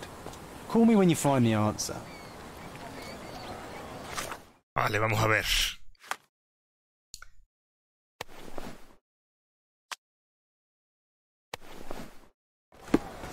A ver si me responde ahora. Help me, please. Yeah, it sounds unfamiliar. No to lo me. sabe. I'm sorry.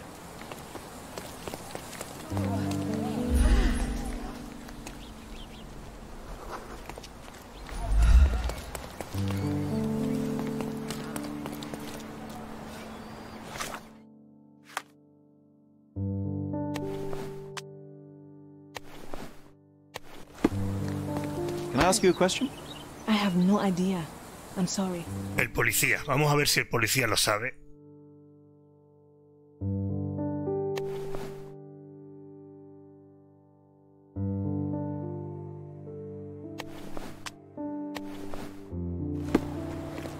Could you help me? Unfortunately, my casebook is empty on this. Time to check your who, what, and what, Sherry. Is Who this you familiar asking to you? About what and dressed as what? Vale, a ver.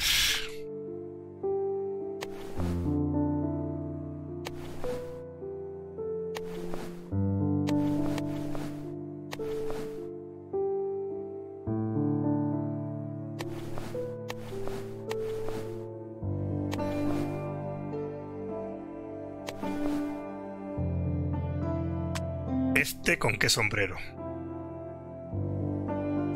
Con este sombrero. Excuse me, just one question. Oh, sorry. No sabe nada. Oh, no, nothing.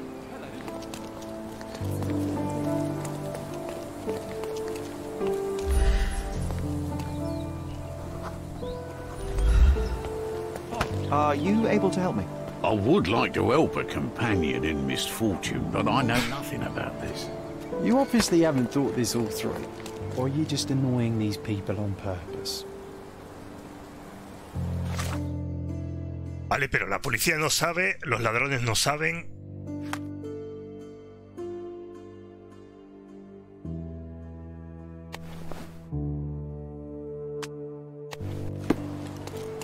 Can I ask you a question? Sorry, I wish I could help. I truly do. Can you satisfy my curiosity? I'd help you, friend, but I know nothing. Everyone's looking at us, Sherry. You sure you know what you're doing?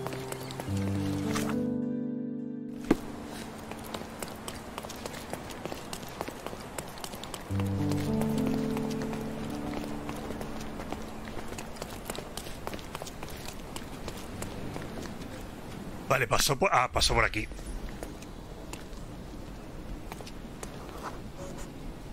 The elephant barged into this cart of olive oil. What if we're lucky and he slipped and fell somewhere along the way? Vale, entonces tengo que preguntar. Porque ella ha desaparecido. Ahora ya no tengo que preguntar a nadie. ¿Qué cosa? No lo entiendo.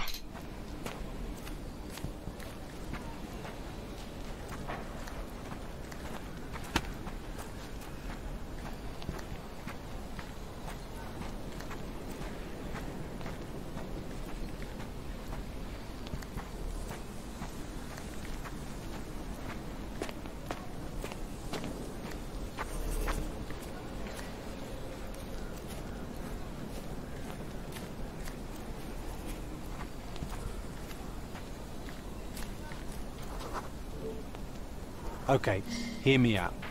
If an elephant falls in the forest and there's no one around to... John, no. Oh, you're such a killjoy.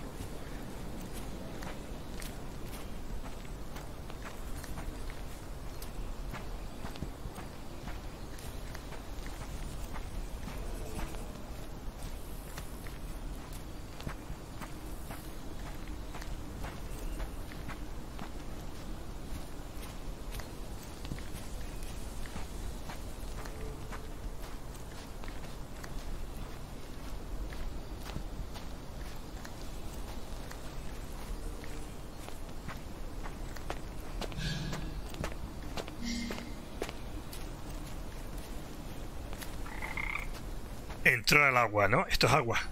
Sí.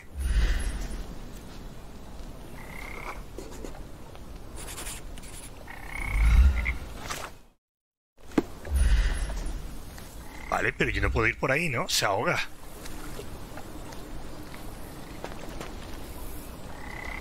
Strange. It was hung with care.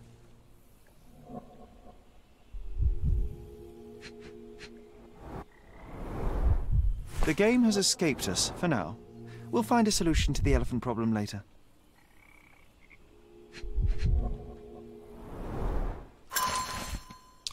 Estimado Theodore, le escribo de isleño a isleño. Valoro su amistad tanto como valoro las vidas de nuestra gente, aunque me temo que esta amistad unilateral no podrá mantener mis manos atadas más tiempo.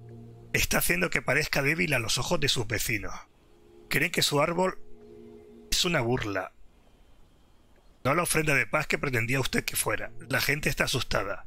Se ha negado a que entrenen adecuadamente a su elefante para darle usted el entrenamiento que su limitada experiencia le permite. Es una situación imposible. Admito que he pensado en expropiarle el elefante para dárselo al señor Tilehart, que ha probado que puede cuidar de la elefanta Bean, aunque sea una hembra y mucho menos amenazadora que su bestia. Por favor, reconsidere la situación. Vale. El gobernador.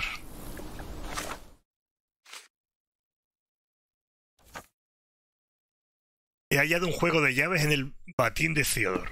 Y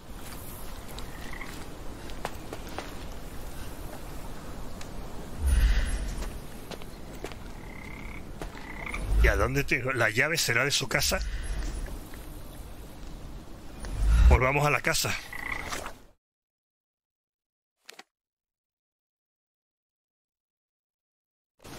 Porque tengo que seguir con la investigación que venía. Yo venía a investigar otra cosa diferente.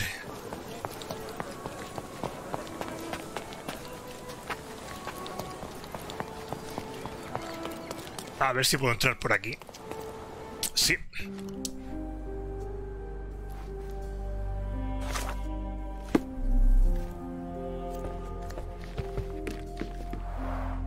This young lady has a childish interest for her age.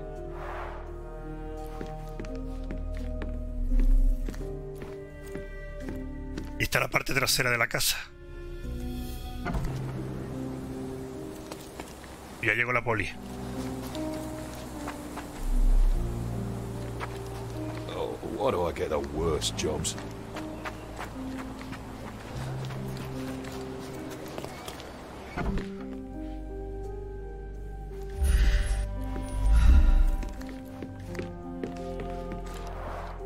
I can always recognize the spirit of a true artist.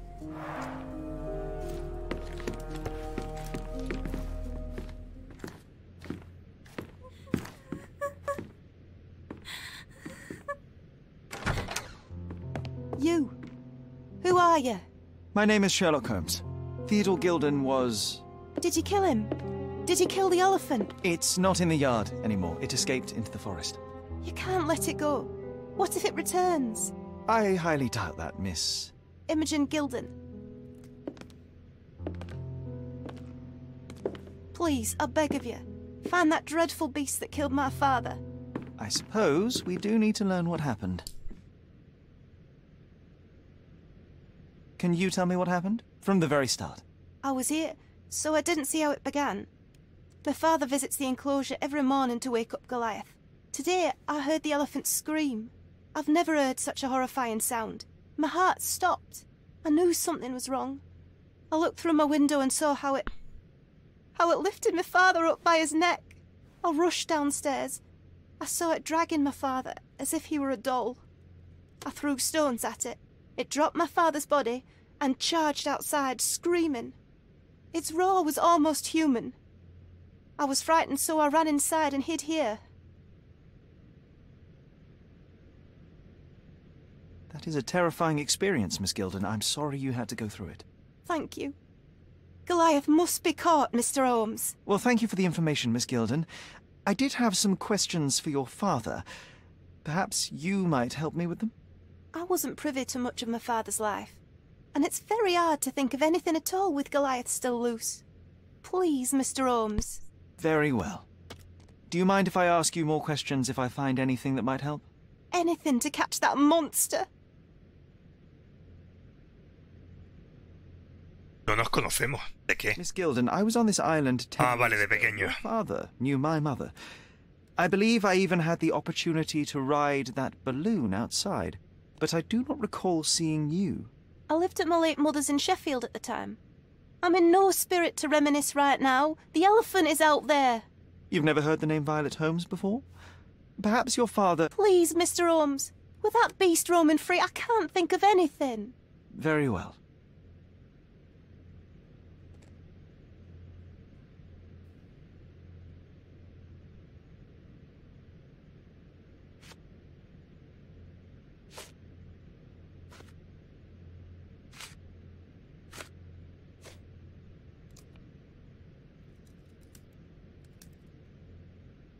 No sé qué decirle.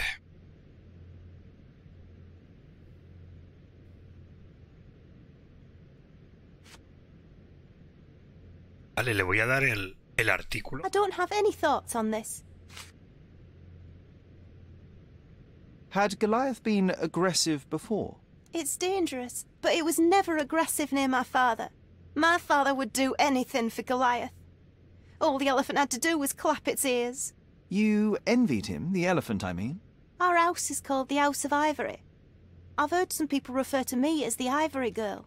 And my room stinks of the animal, as if it's me who lives in a pen and not Goliath. It's not envy, Mr. Holmes. It's just incredibly difficult to live like this. ¿Habrá sido ella la que soltó al animal? Did you observe anyone else in the yard? Any of your servants, perhaps? Servants? Do you imagine that we would have any with Goliath? No one wishes to work in this house, even for double pay. I didn't see anyone else. Only my father and that diabolical beast.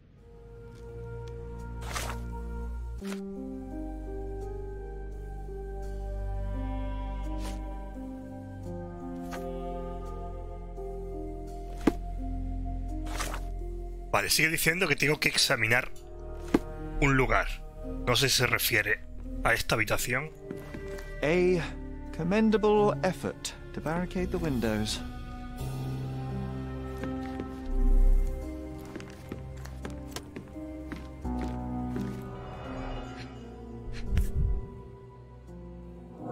False idols? Oh, sounds utterly dreary.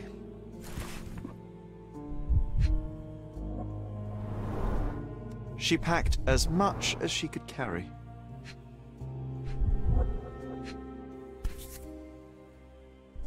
The same dull poses on all romantic photographs. So idyllic. Enjoy your happily ever after before it stales. Hey, Sherry, we need to talk. You found false idols. We need to find the remaining two. What does bazooka even mean?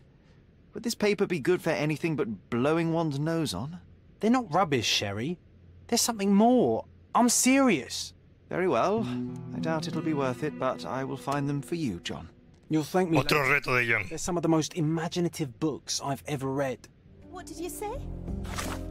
Sí, otro reto. Speaking aloud helps me think.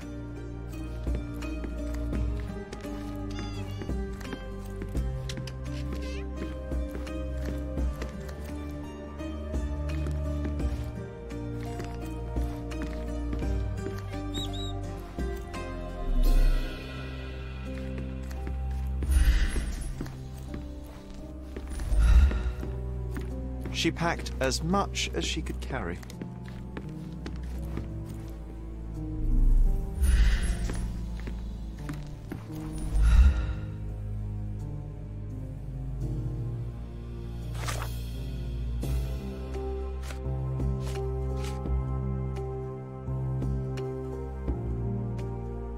Vale, vamos a preguntarle sobre la foto. O quizás sobre los libros, a ver.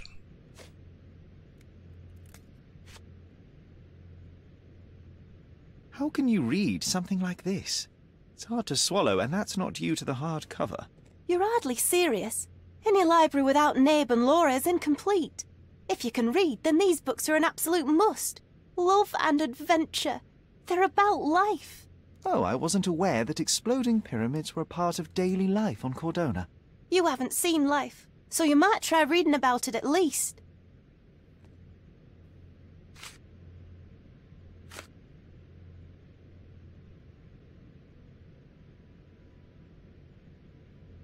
I have to leave you for now. No, hace falta seguir preguntando. These bags of yours, it looks as if you've packed your entire room. Were you planning on going somewhere? My partner and I, we wanted a change, a fresh start abroad. But now I have to stay here. Here, an orphan.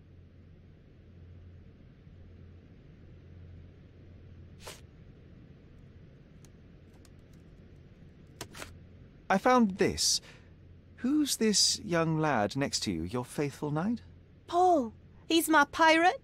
He's not really a pirate. I just call him that. It probably sounds very silly. Your secret is safe in my hands. Does Paul work somewhere? What is his surname? His name is Paul Perks.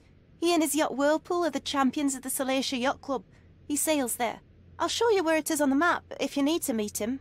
A yachting champion? Well, that will be a first. I prefer dry land. And so does my suit.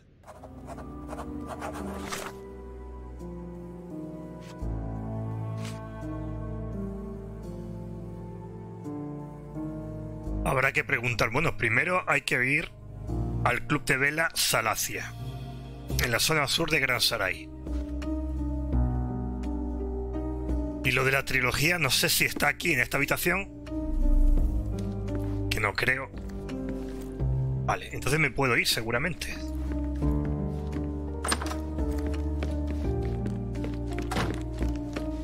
A ver si puedo entrar. Ah, a lo mejor están por aquí el resto de los libros.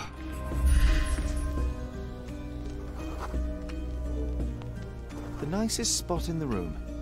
Mr. Gilden spent hours of his life right here. Staring at an elephant's backside. What a wonderful life.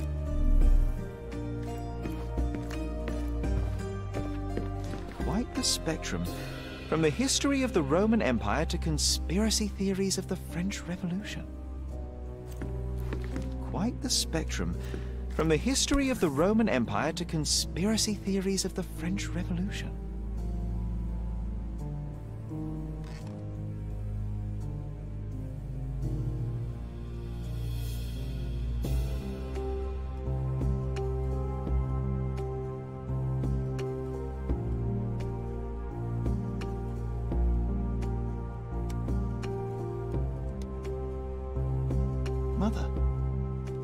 It's nice to see her young and smiling.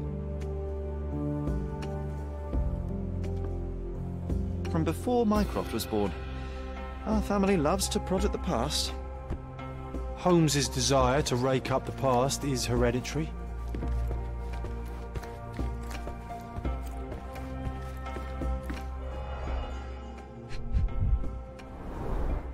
A partnership annulled with a single stroke of a pen.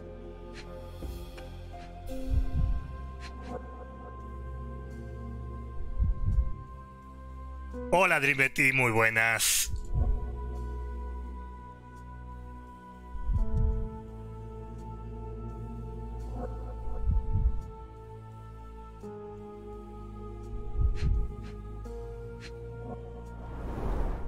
What's so special about this place? Another elephant?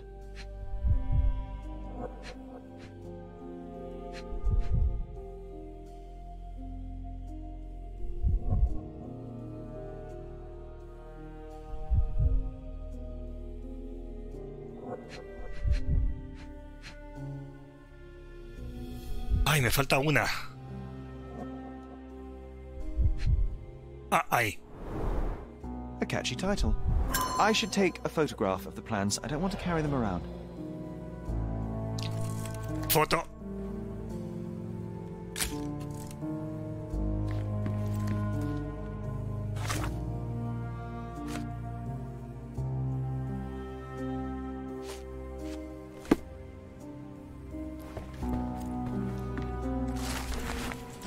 El hombre elefante.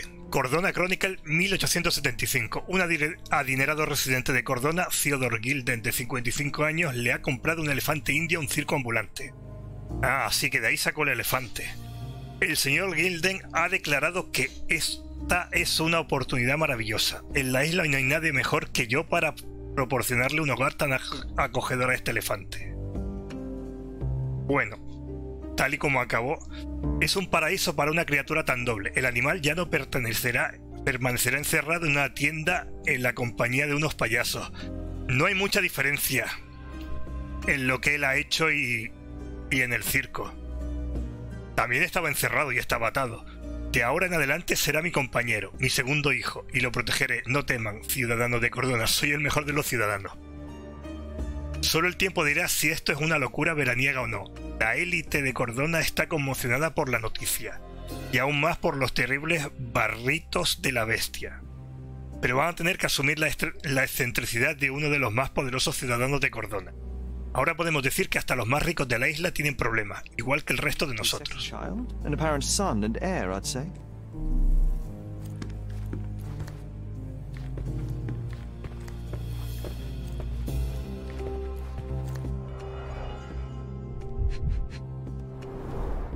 A relatively functional choice to replace the finger. Ah, pues el dedo no lo perdió ahora, entonces. Yo creía que lo había perdido en el ataque del elefante, pero no. Ya era de antes. Oh, the pungent stench of an animal. Did Theodore seek some pink elephants with this?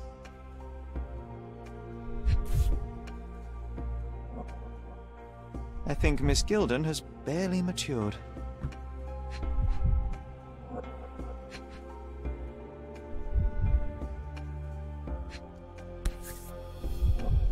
I think they were closer than you and me, John. I'm hurt.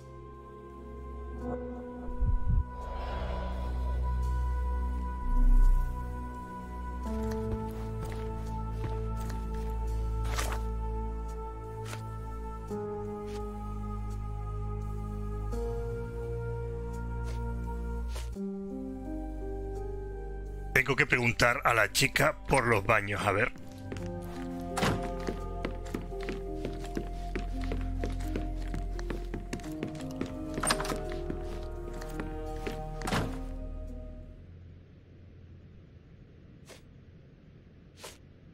A. Swift, is this name familiar to you? Your father had it removed from this plan.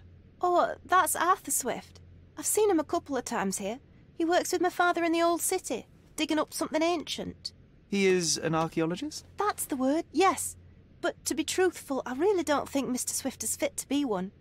I've just learnt a lot about archaeology from my favourite book series, Oh, they are page-turners.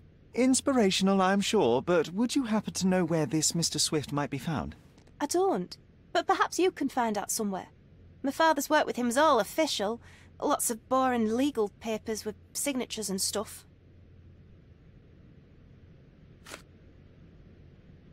And, which part of the elephant is in here? It's quite pungent. Oh, that. It's elephant sweat. Father believed that it might replace traditional ambergris. Well, that's true entrepreneur spirit. Al final era sudor de elefante lo que tenía.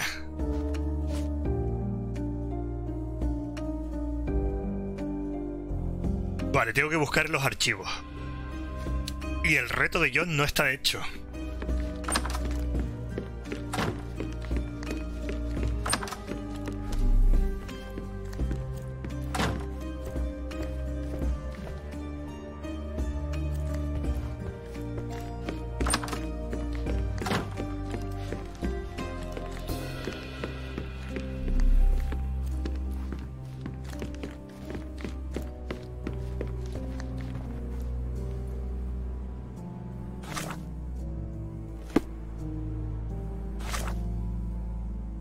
Vale, no sé si el reto está en esta casa o no.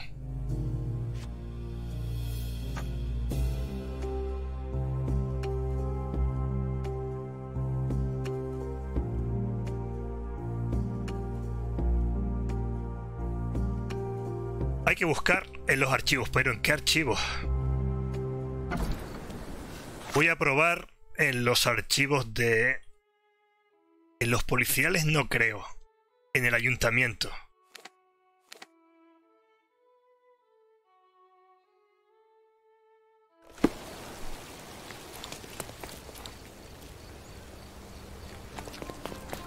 Guests of Cordona, the treasures await you. Collect them all and return for more. Ay, ¿dónde estaba el ayuntamiento? Ya no me acuerdo.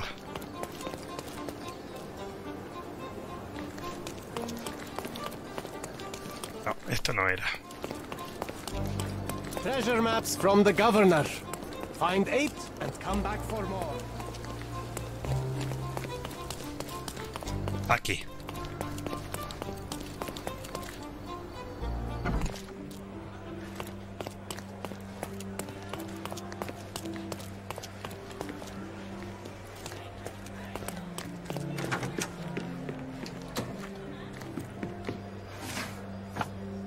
Vale, a ver, ¿qué tenemos? ¿Qué datos tenemos aquí?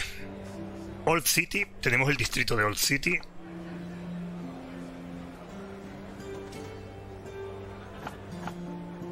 Un ciudadano que sería Arthur Swift.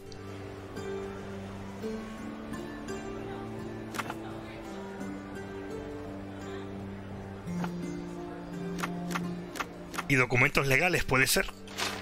No.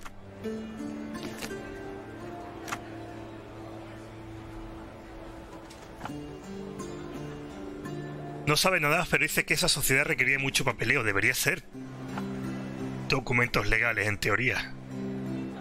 O negocios aquí. Vamos a probar aquí negocios y documentos. Eso es. Registro de la compañía Gilden & Swift. Por la autoridad del gobernador de Cordona, por la presente se registra la creación de Gilden & Swift Ltd. A día de hoy, 21 de junio de 1877. Theodore Gilden será el administrador único y fundador de la compañía y aportará capital y el terreno conocido como suburbio romano. Arthur Swift será socio fundador y aportará capital y sus servicios como arqueólogo. El propósito principal de la compañía es realizar investigaciones arqueológicas en las ruinas ubicadas en el cruce de, ahí tenemos la pista, Bazaar Road y Arnaud Street, al otro lado de las murallas de la Old City de Cordona. El administrador único, abajo consignado, se compromete por la presente a financiar la investigación arqueológica a cambio de la propiedad de cualquier artefacto de valor histórico. El socio fundador abajo consignado renuncia por la presente a todos los derechos derivados de haber descubierto cualquier artefacto y a su propiedad a cambio de derecho exclusivo de publicación de cualquier hallazgo académico que se produzca. Vale. Pues uno quería las piezas y otro quería escribir, hacer publicaciones sobre los hallazgos. With your love for archives, you would have made the perfect bureaucrat. Vale, pero ya por lo menos tenemos que las ruinas están en el cruce de Bazaar Road y Arnaud Street. Vamos a salir.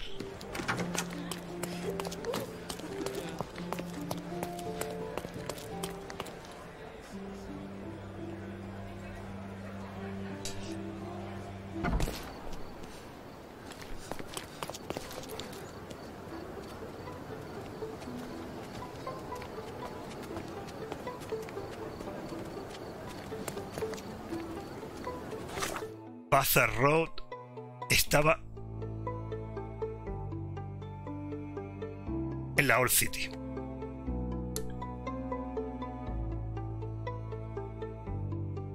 Aquí está Arnaud Street.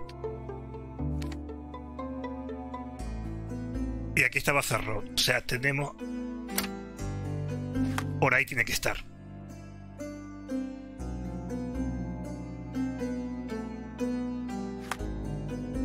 Pues el sitio más cercano es aquí.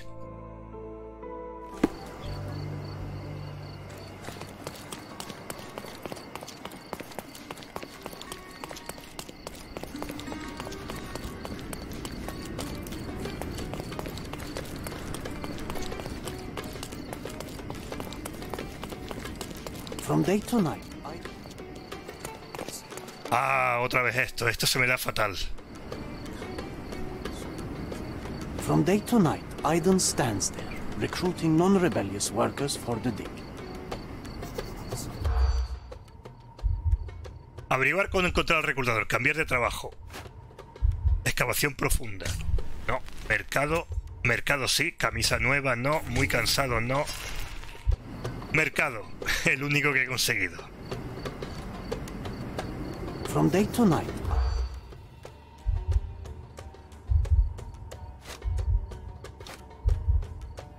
Ese sí. Cicatriz en el cuello. Mercado. Mira, este ha sido rápido. Entrada a la excavación. He oído que para poder entrar en la excavación tengo que ser empleado. Un hombre llamado Aiden recluta trabajadores en el mercado de la Old City, al extremo oeste del distrito. Tiene una cicatriz en el cuello y solo busca a trabajadores con una actitud pro-británica. O sea...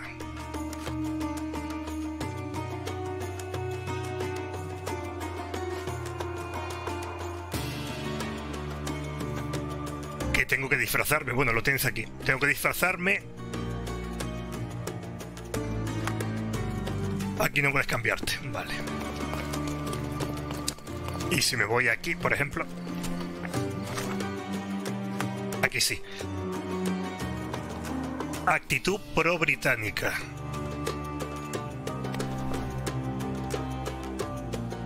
Es que no sé qué se refiere a eso.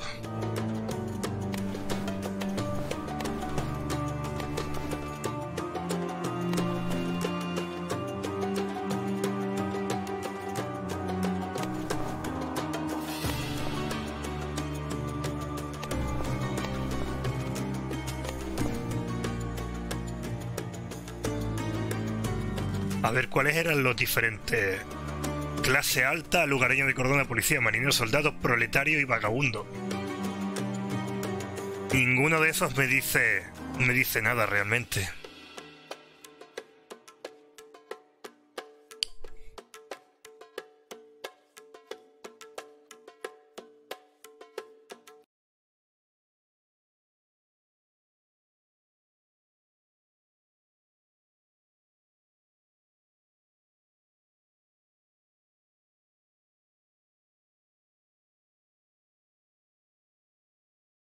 No sé de qué disfrazarme.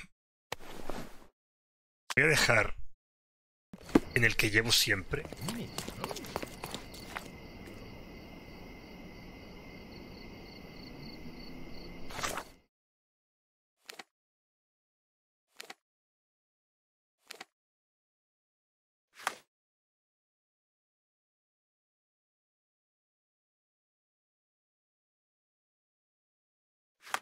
Vale, el mercado.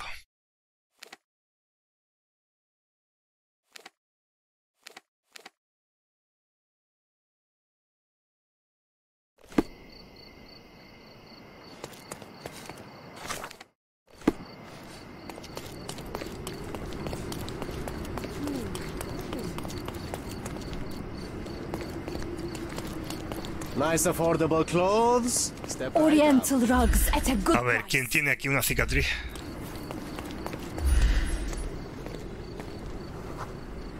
Cicatriz en el cuello, es este. Sir, kind sir, might I steal your attention? I'm not buying. Ah, that is the thing. You won't waste a single mangear. I am a digger, you see, and I have heard of a dig site so deep it clogs your ears. I want to be there. Why are you telling me this? I have heard of a man recruiting for such a dig. A man with a scar, such as the one that you're hiding. And your boots are dirty with the deep clay I am so familiar with. Oh, I hope it wasn't too rude of me to point that out. You have a good eye. And you just want to dig? Dig deep and that's it? What's the catch? Are you in desperate need of money? Oh, there is no catch, sir. I won't even ask for advance pay. Just give me a shovel and I'll dig a hole like you've never seen. Huh. Is that so? Well, I have to ask you an important question first. Would you be fine working for Brits? En absoluto. I am all for them. Well, you say that, but can you prove it? No sé qué le digo. Cantar el himno. Venga, vamos a cantar el himno. I'll sing you a very special song. God save our gracious queen. Cut it! Or people here will make you their queen. I can also speak in limericks. Please don't. You might be a little bit weak in the head, but a natural-born digger with a keen eye is what we need. Take this permission slip and go to this address. The guard will let you in and check with the professor once you're there.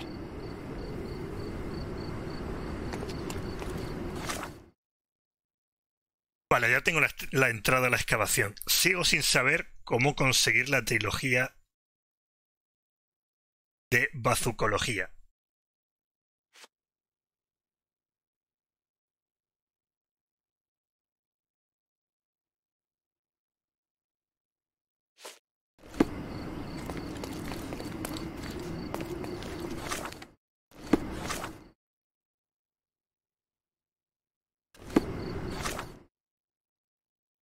Tengo que entrar aquí, ¿no? Sí. Esa es la excavación que tengo que ir.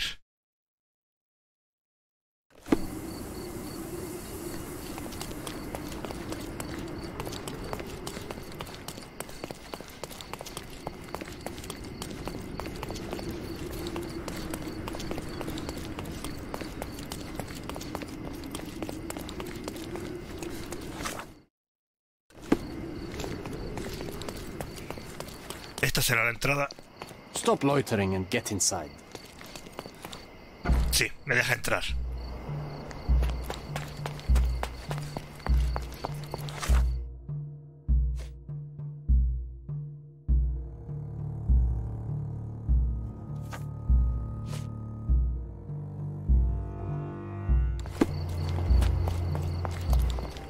Newcomer, talk to the professor first. He's the old fellow with the glasses and the plans.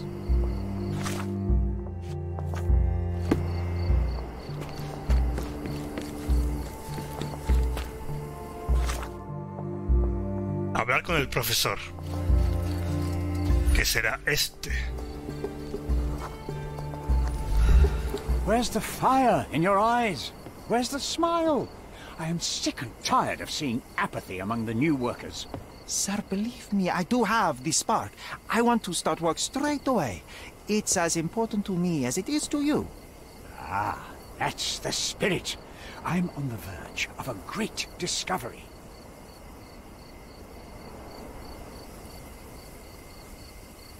How did you meet me? Don't ask questions. You'll have to find the answers yourself. I'm not a nanny. I'm a busy man who is changing the course of history. When no me va a was the responder. last time you saw... Young man, you're disappointing me. I'd like to see a bright career for you as the best digger on the island. Don't ruin it. We'll talk when you find something useful. I am ready to work. Splendid. Do you know what I am working on?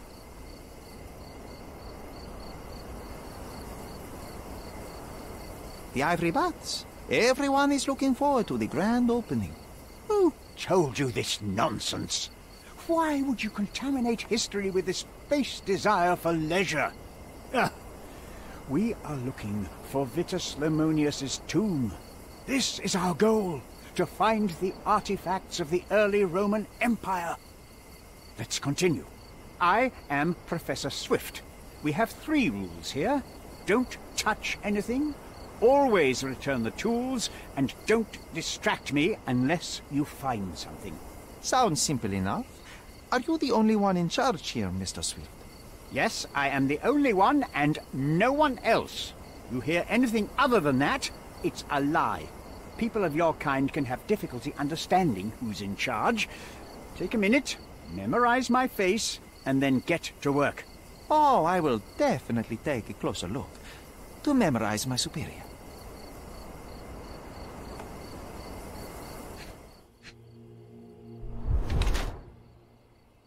Poco útiles, pero sigue llevándola.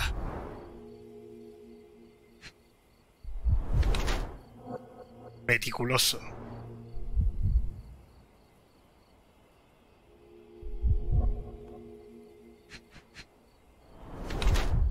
Soltero.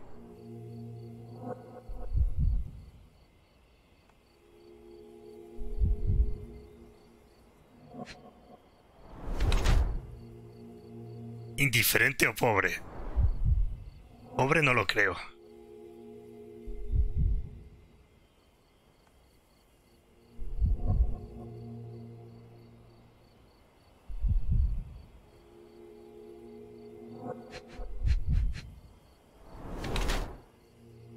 Recientes y sin tratar, cardenales en el codo.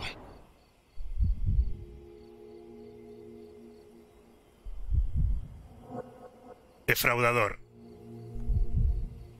Es viejo, pobre y no puede cuidarse a sí mismo y menos permitirse ropa o complementos nuevos. Empezó a dedicarse a la arqueología únicamente por motivos económicos. No lo creo. Yo creo que busca conocimientos. Arthur Swift ha sacrificado casi todo lo que tiene en un intento poco agradecido de descubrir más información sobre el pasado. Yo creo que sí.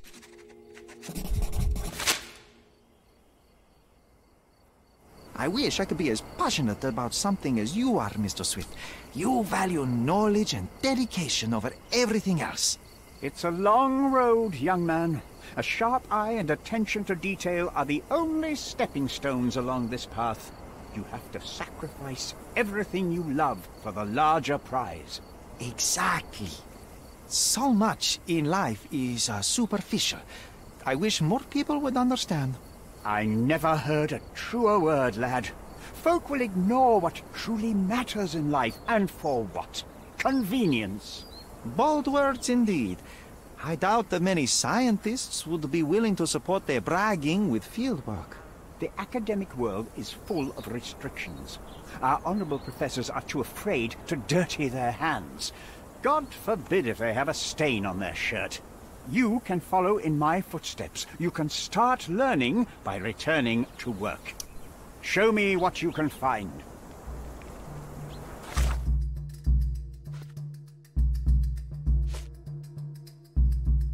Vale. Hay que buscar la tumba de Vito Lemonio.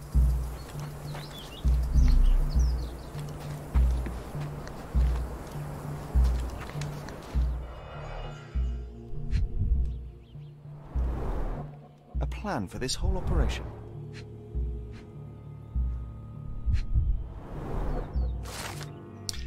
Hallada la tumba de Tito Lemonio, y el otro es Vito. Cerca de la ciudad de Corinto, el arqueólogo británico Sir George Griffiths ha descubierto la tumba bien preservada de un legado romano.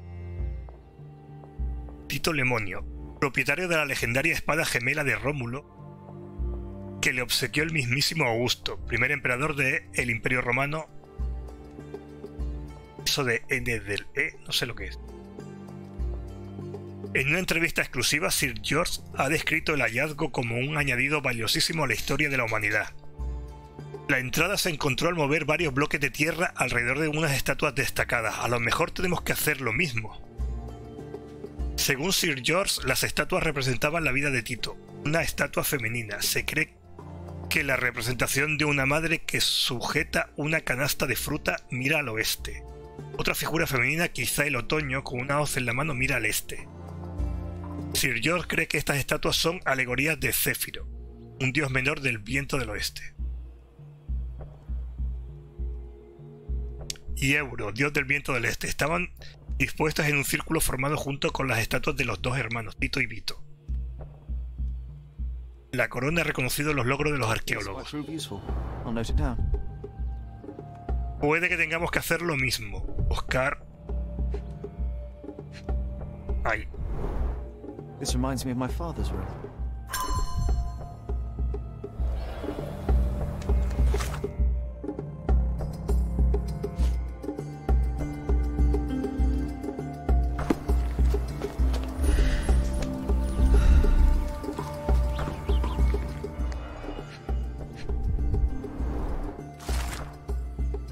La conquista de Tito y Vito. Tito y Vito Lemonio eran legados legendarios del antiguo Imperio Romano. Comenzaron la carrera militar suprimiendo las revueltas de los elóvacos y los alóborgues. Dios, qué complicado. Fueron los comandantes clave durante el asedio de Tina y la batalla de Accio. El nuevo emperador Augusto le entregó a los hermanos unas espadas gemelas. Se cree que las que pertenecieron a Rómulo y Remo.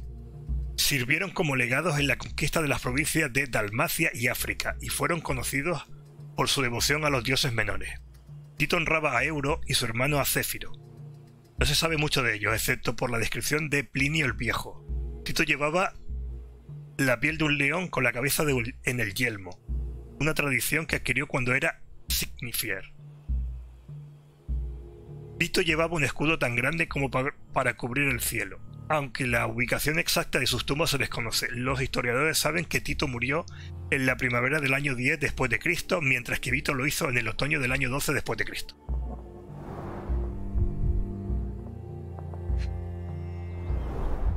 Straw dolls. Eerie, but effective for a scene recreation. Oh, I want one of these. Or two.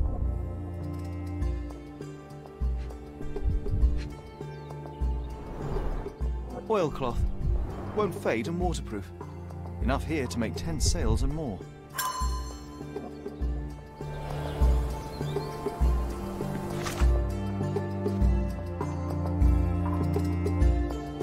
Ay, me da que... Eso, con la información que acabamos de recoger de los artículos, vamos a tener que averiguar dónde está la tumba.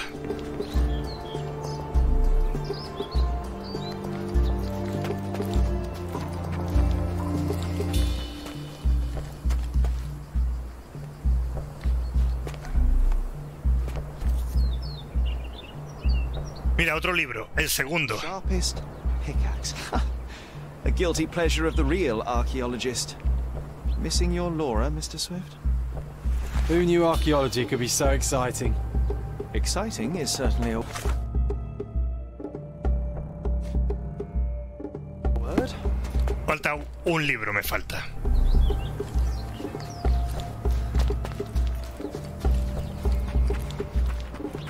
Swift lost his temper when he learned what happened to the statue. ¿Qué estatua quedó dañada?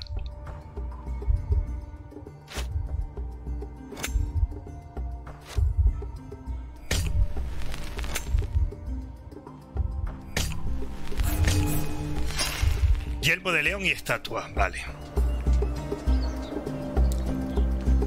Swift lost his temper.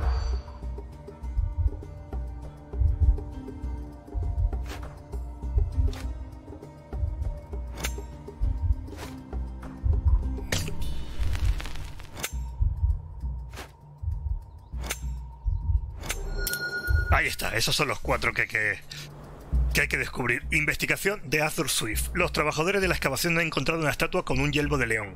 Originalmente estaba situada en el pedestal más cercano a la playa, pero alguien la tiró. Y como resultado la estatua se rompió y el pedestal está torcido.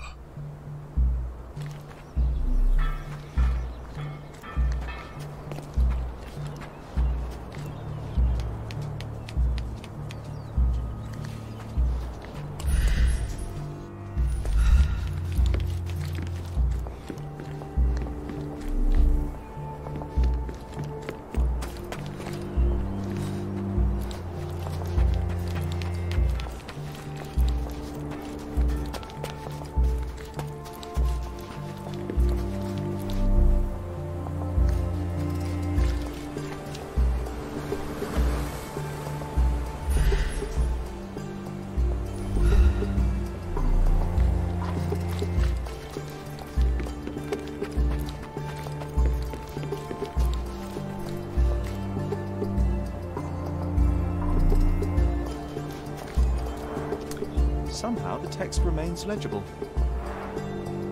Let's see if I remember my Latin. Una inscripción cerca de los 4 pedestales se traduce como Vito descansa cerca. Cuidado, quienes quieran perturbar su sueño, pues lo guardan las miradas de su hermano y el viento del otoño.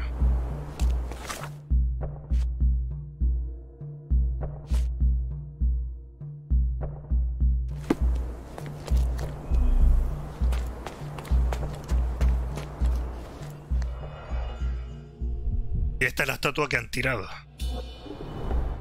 A goddess? A mother? Someone's wife?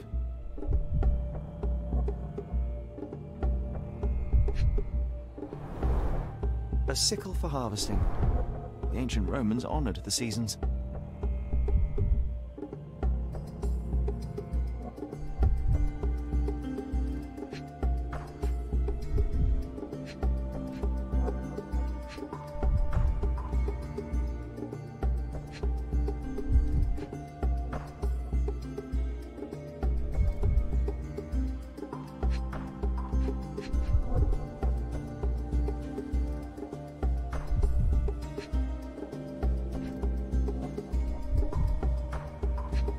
Ah, ahí, el pedestal. 4 statues here originally.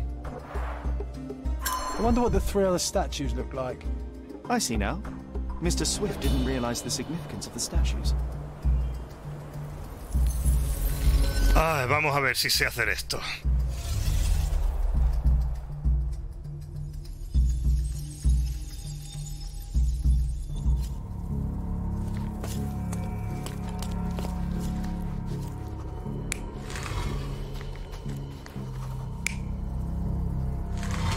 Vale, la estatua sabemos que es esa.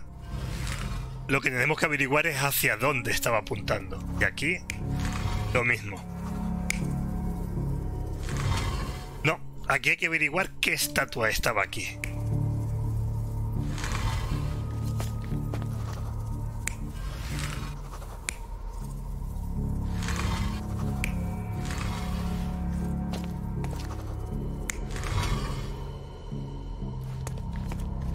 Vale, 4 estatuas. A saber, vamos a ver.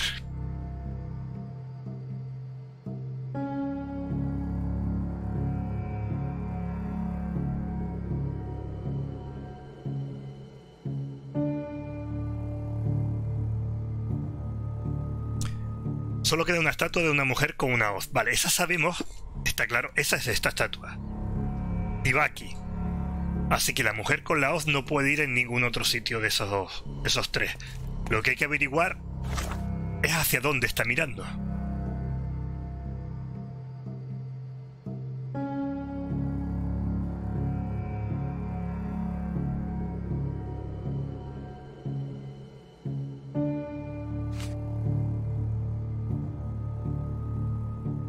Aquí hay que usar un objeto.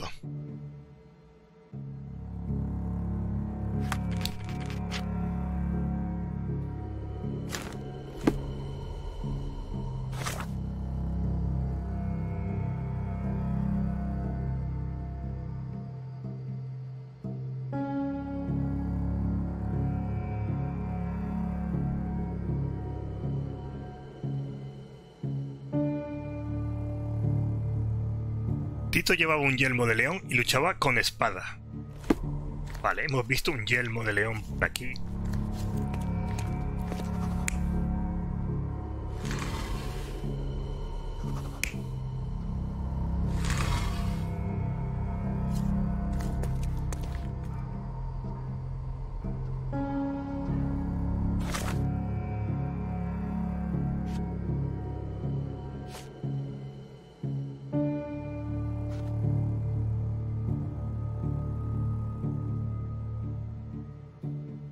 No.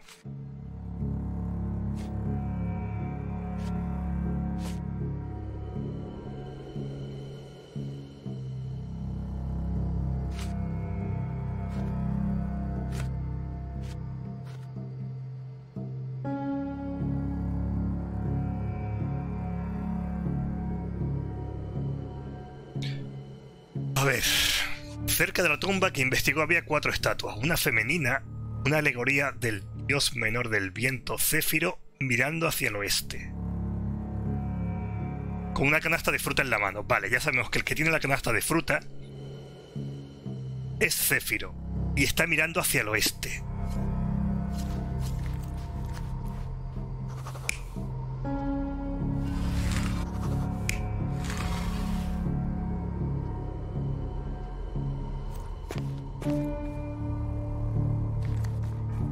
Es ella, ¿no? Y está mirando justamente hacia el oeste. Yo creo que estaba aquí.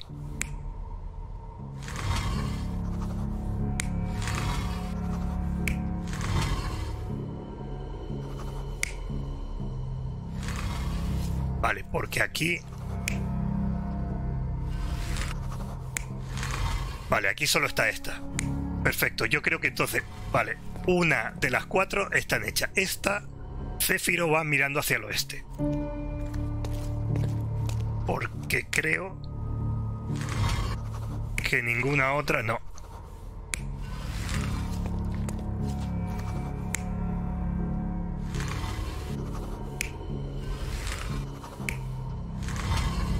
No hay ninguna otra que sea Céfiro y que esté mirando al oeste. Es la única. Así que esa va ahí. Vale. Y sabemos que esta va aquí, pero no sabemos en qué orientación.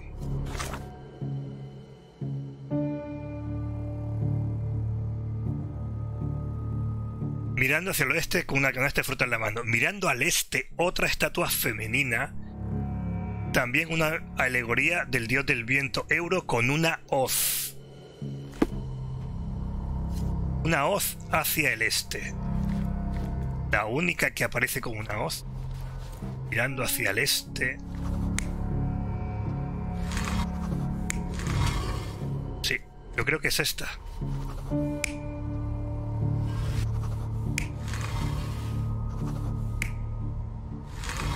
Esa va ahí. Y esa va ahí.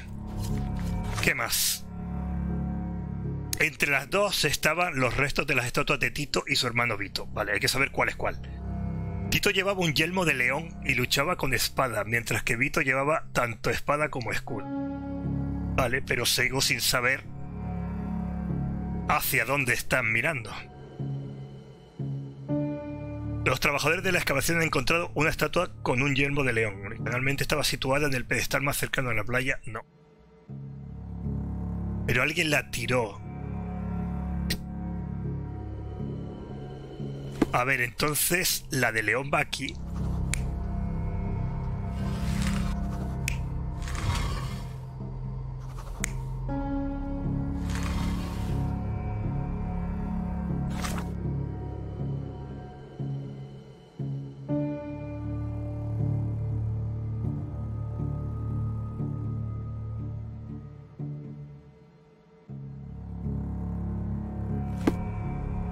Vale, la de león va aquí, pero...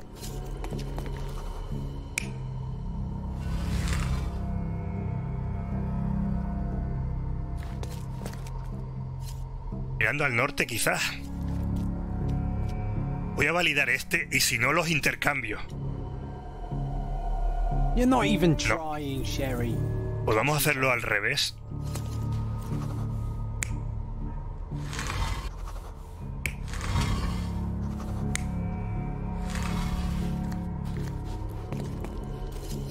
Espera, la del león sí que va aquí.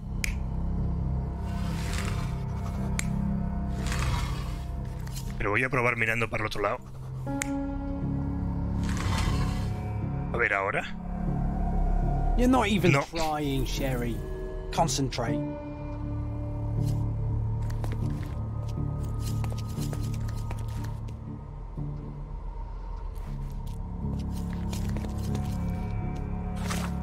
Yo creo que las otras dos están bien.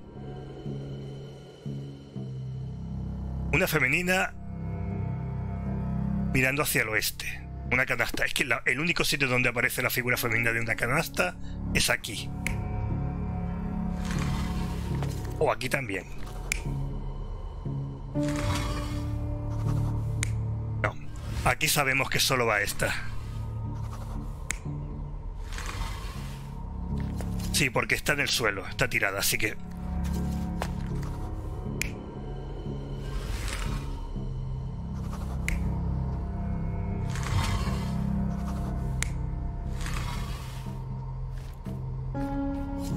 Y esta es la única que puede ir hacia el este.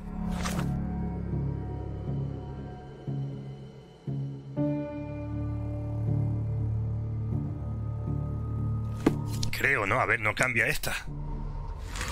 No. Esta solo da vuelta. Y es que tiene que ser así. Esta y esta tienen que ser así.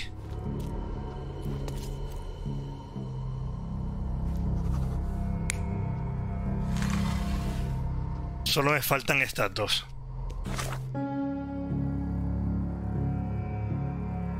Tito llevaba un yelmo de león.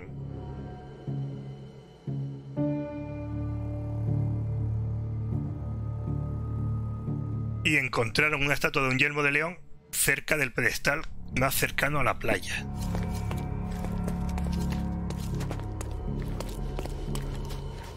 La playa está por ahí, así que el yelmo de león debería estar ahí.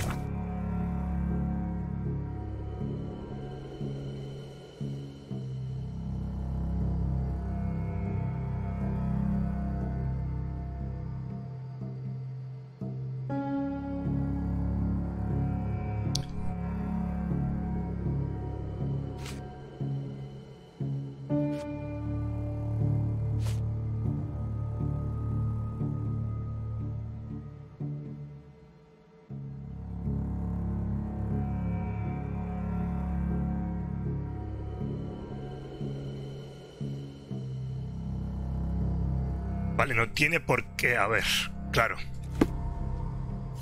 Yo es que estaba viendo que...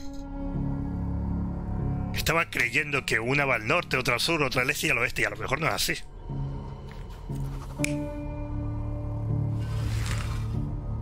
A lo mejor tanto esta como esta van al mismo sitio.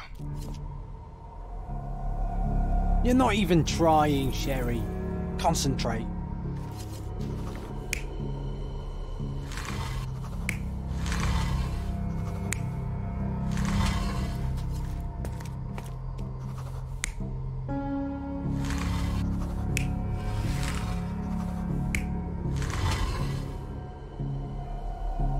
You're not even trying, Sherry. Concentrate.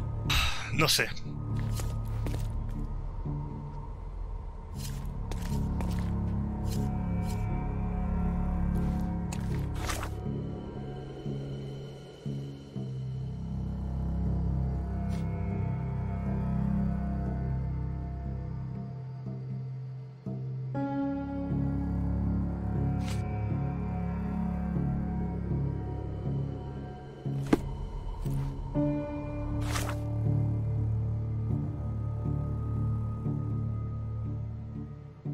La de la canasta de fruta al oeste.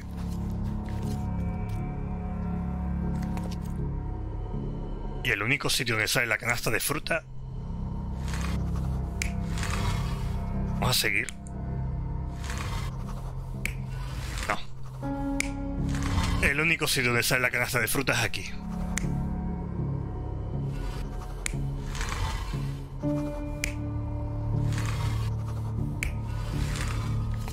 Porque aquí no sale.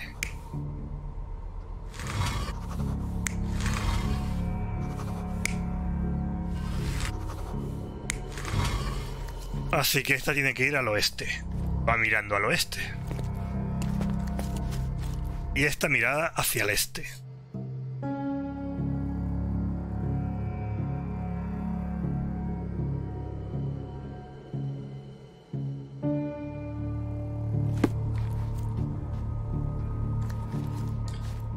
Faltan estos dos que no tengo ni idea.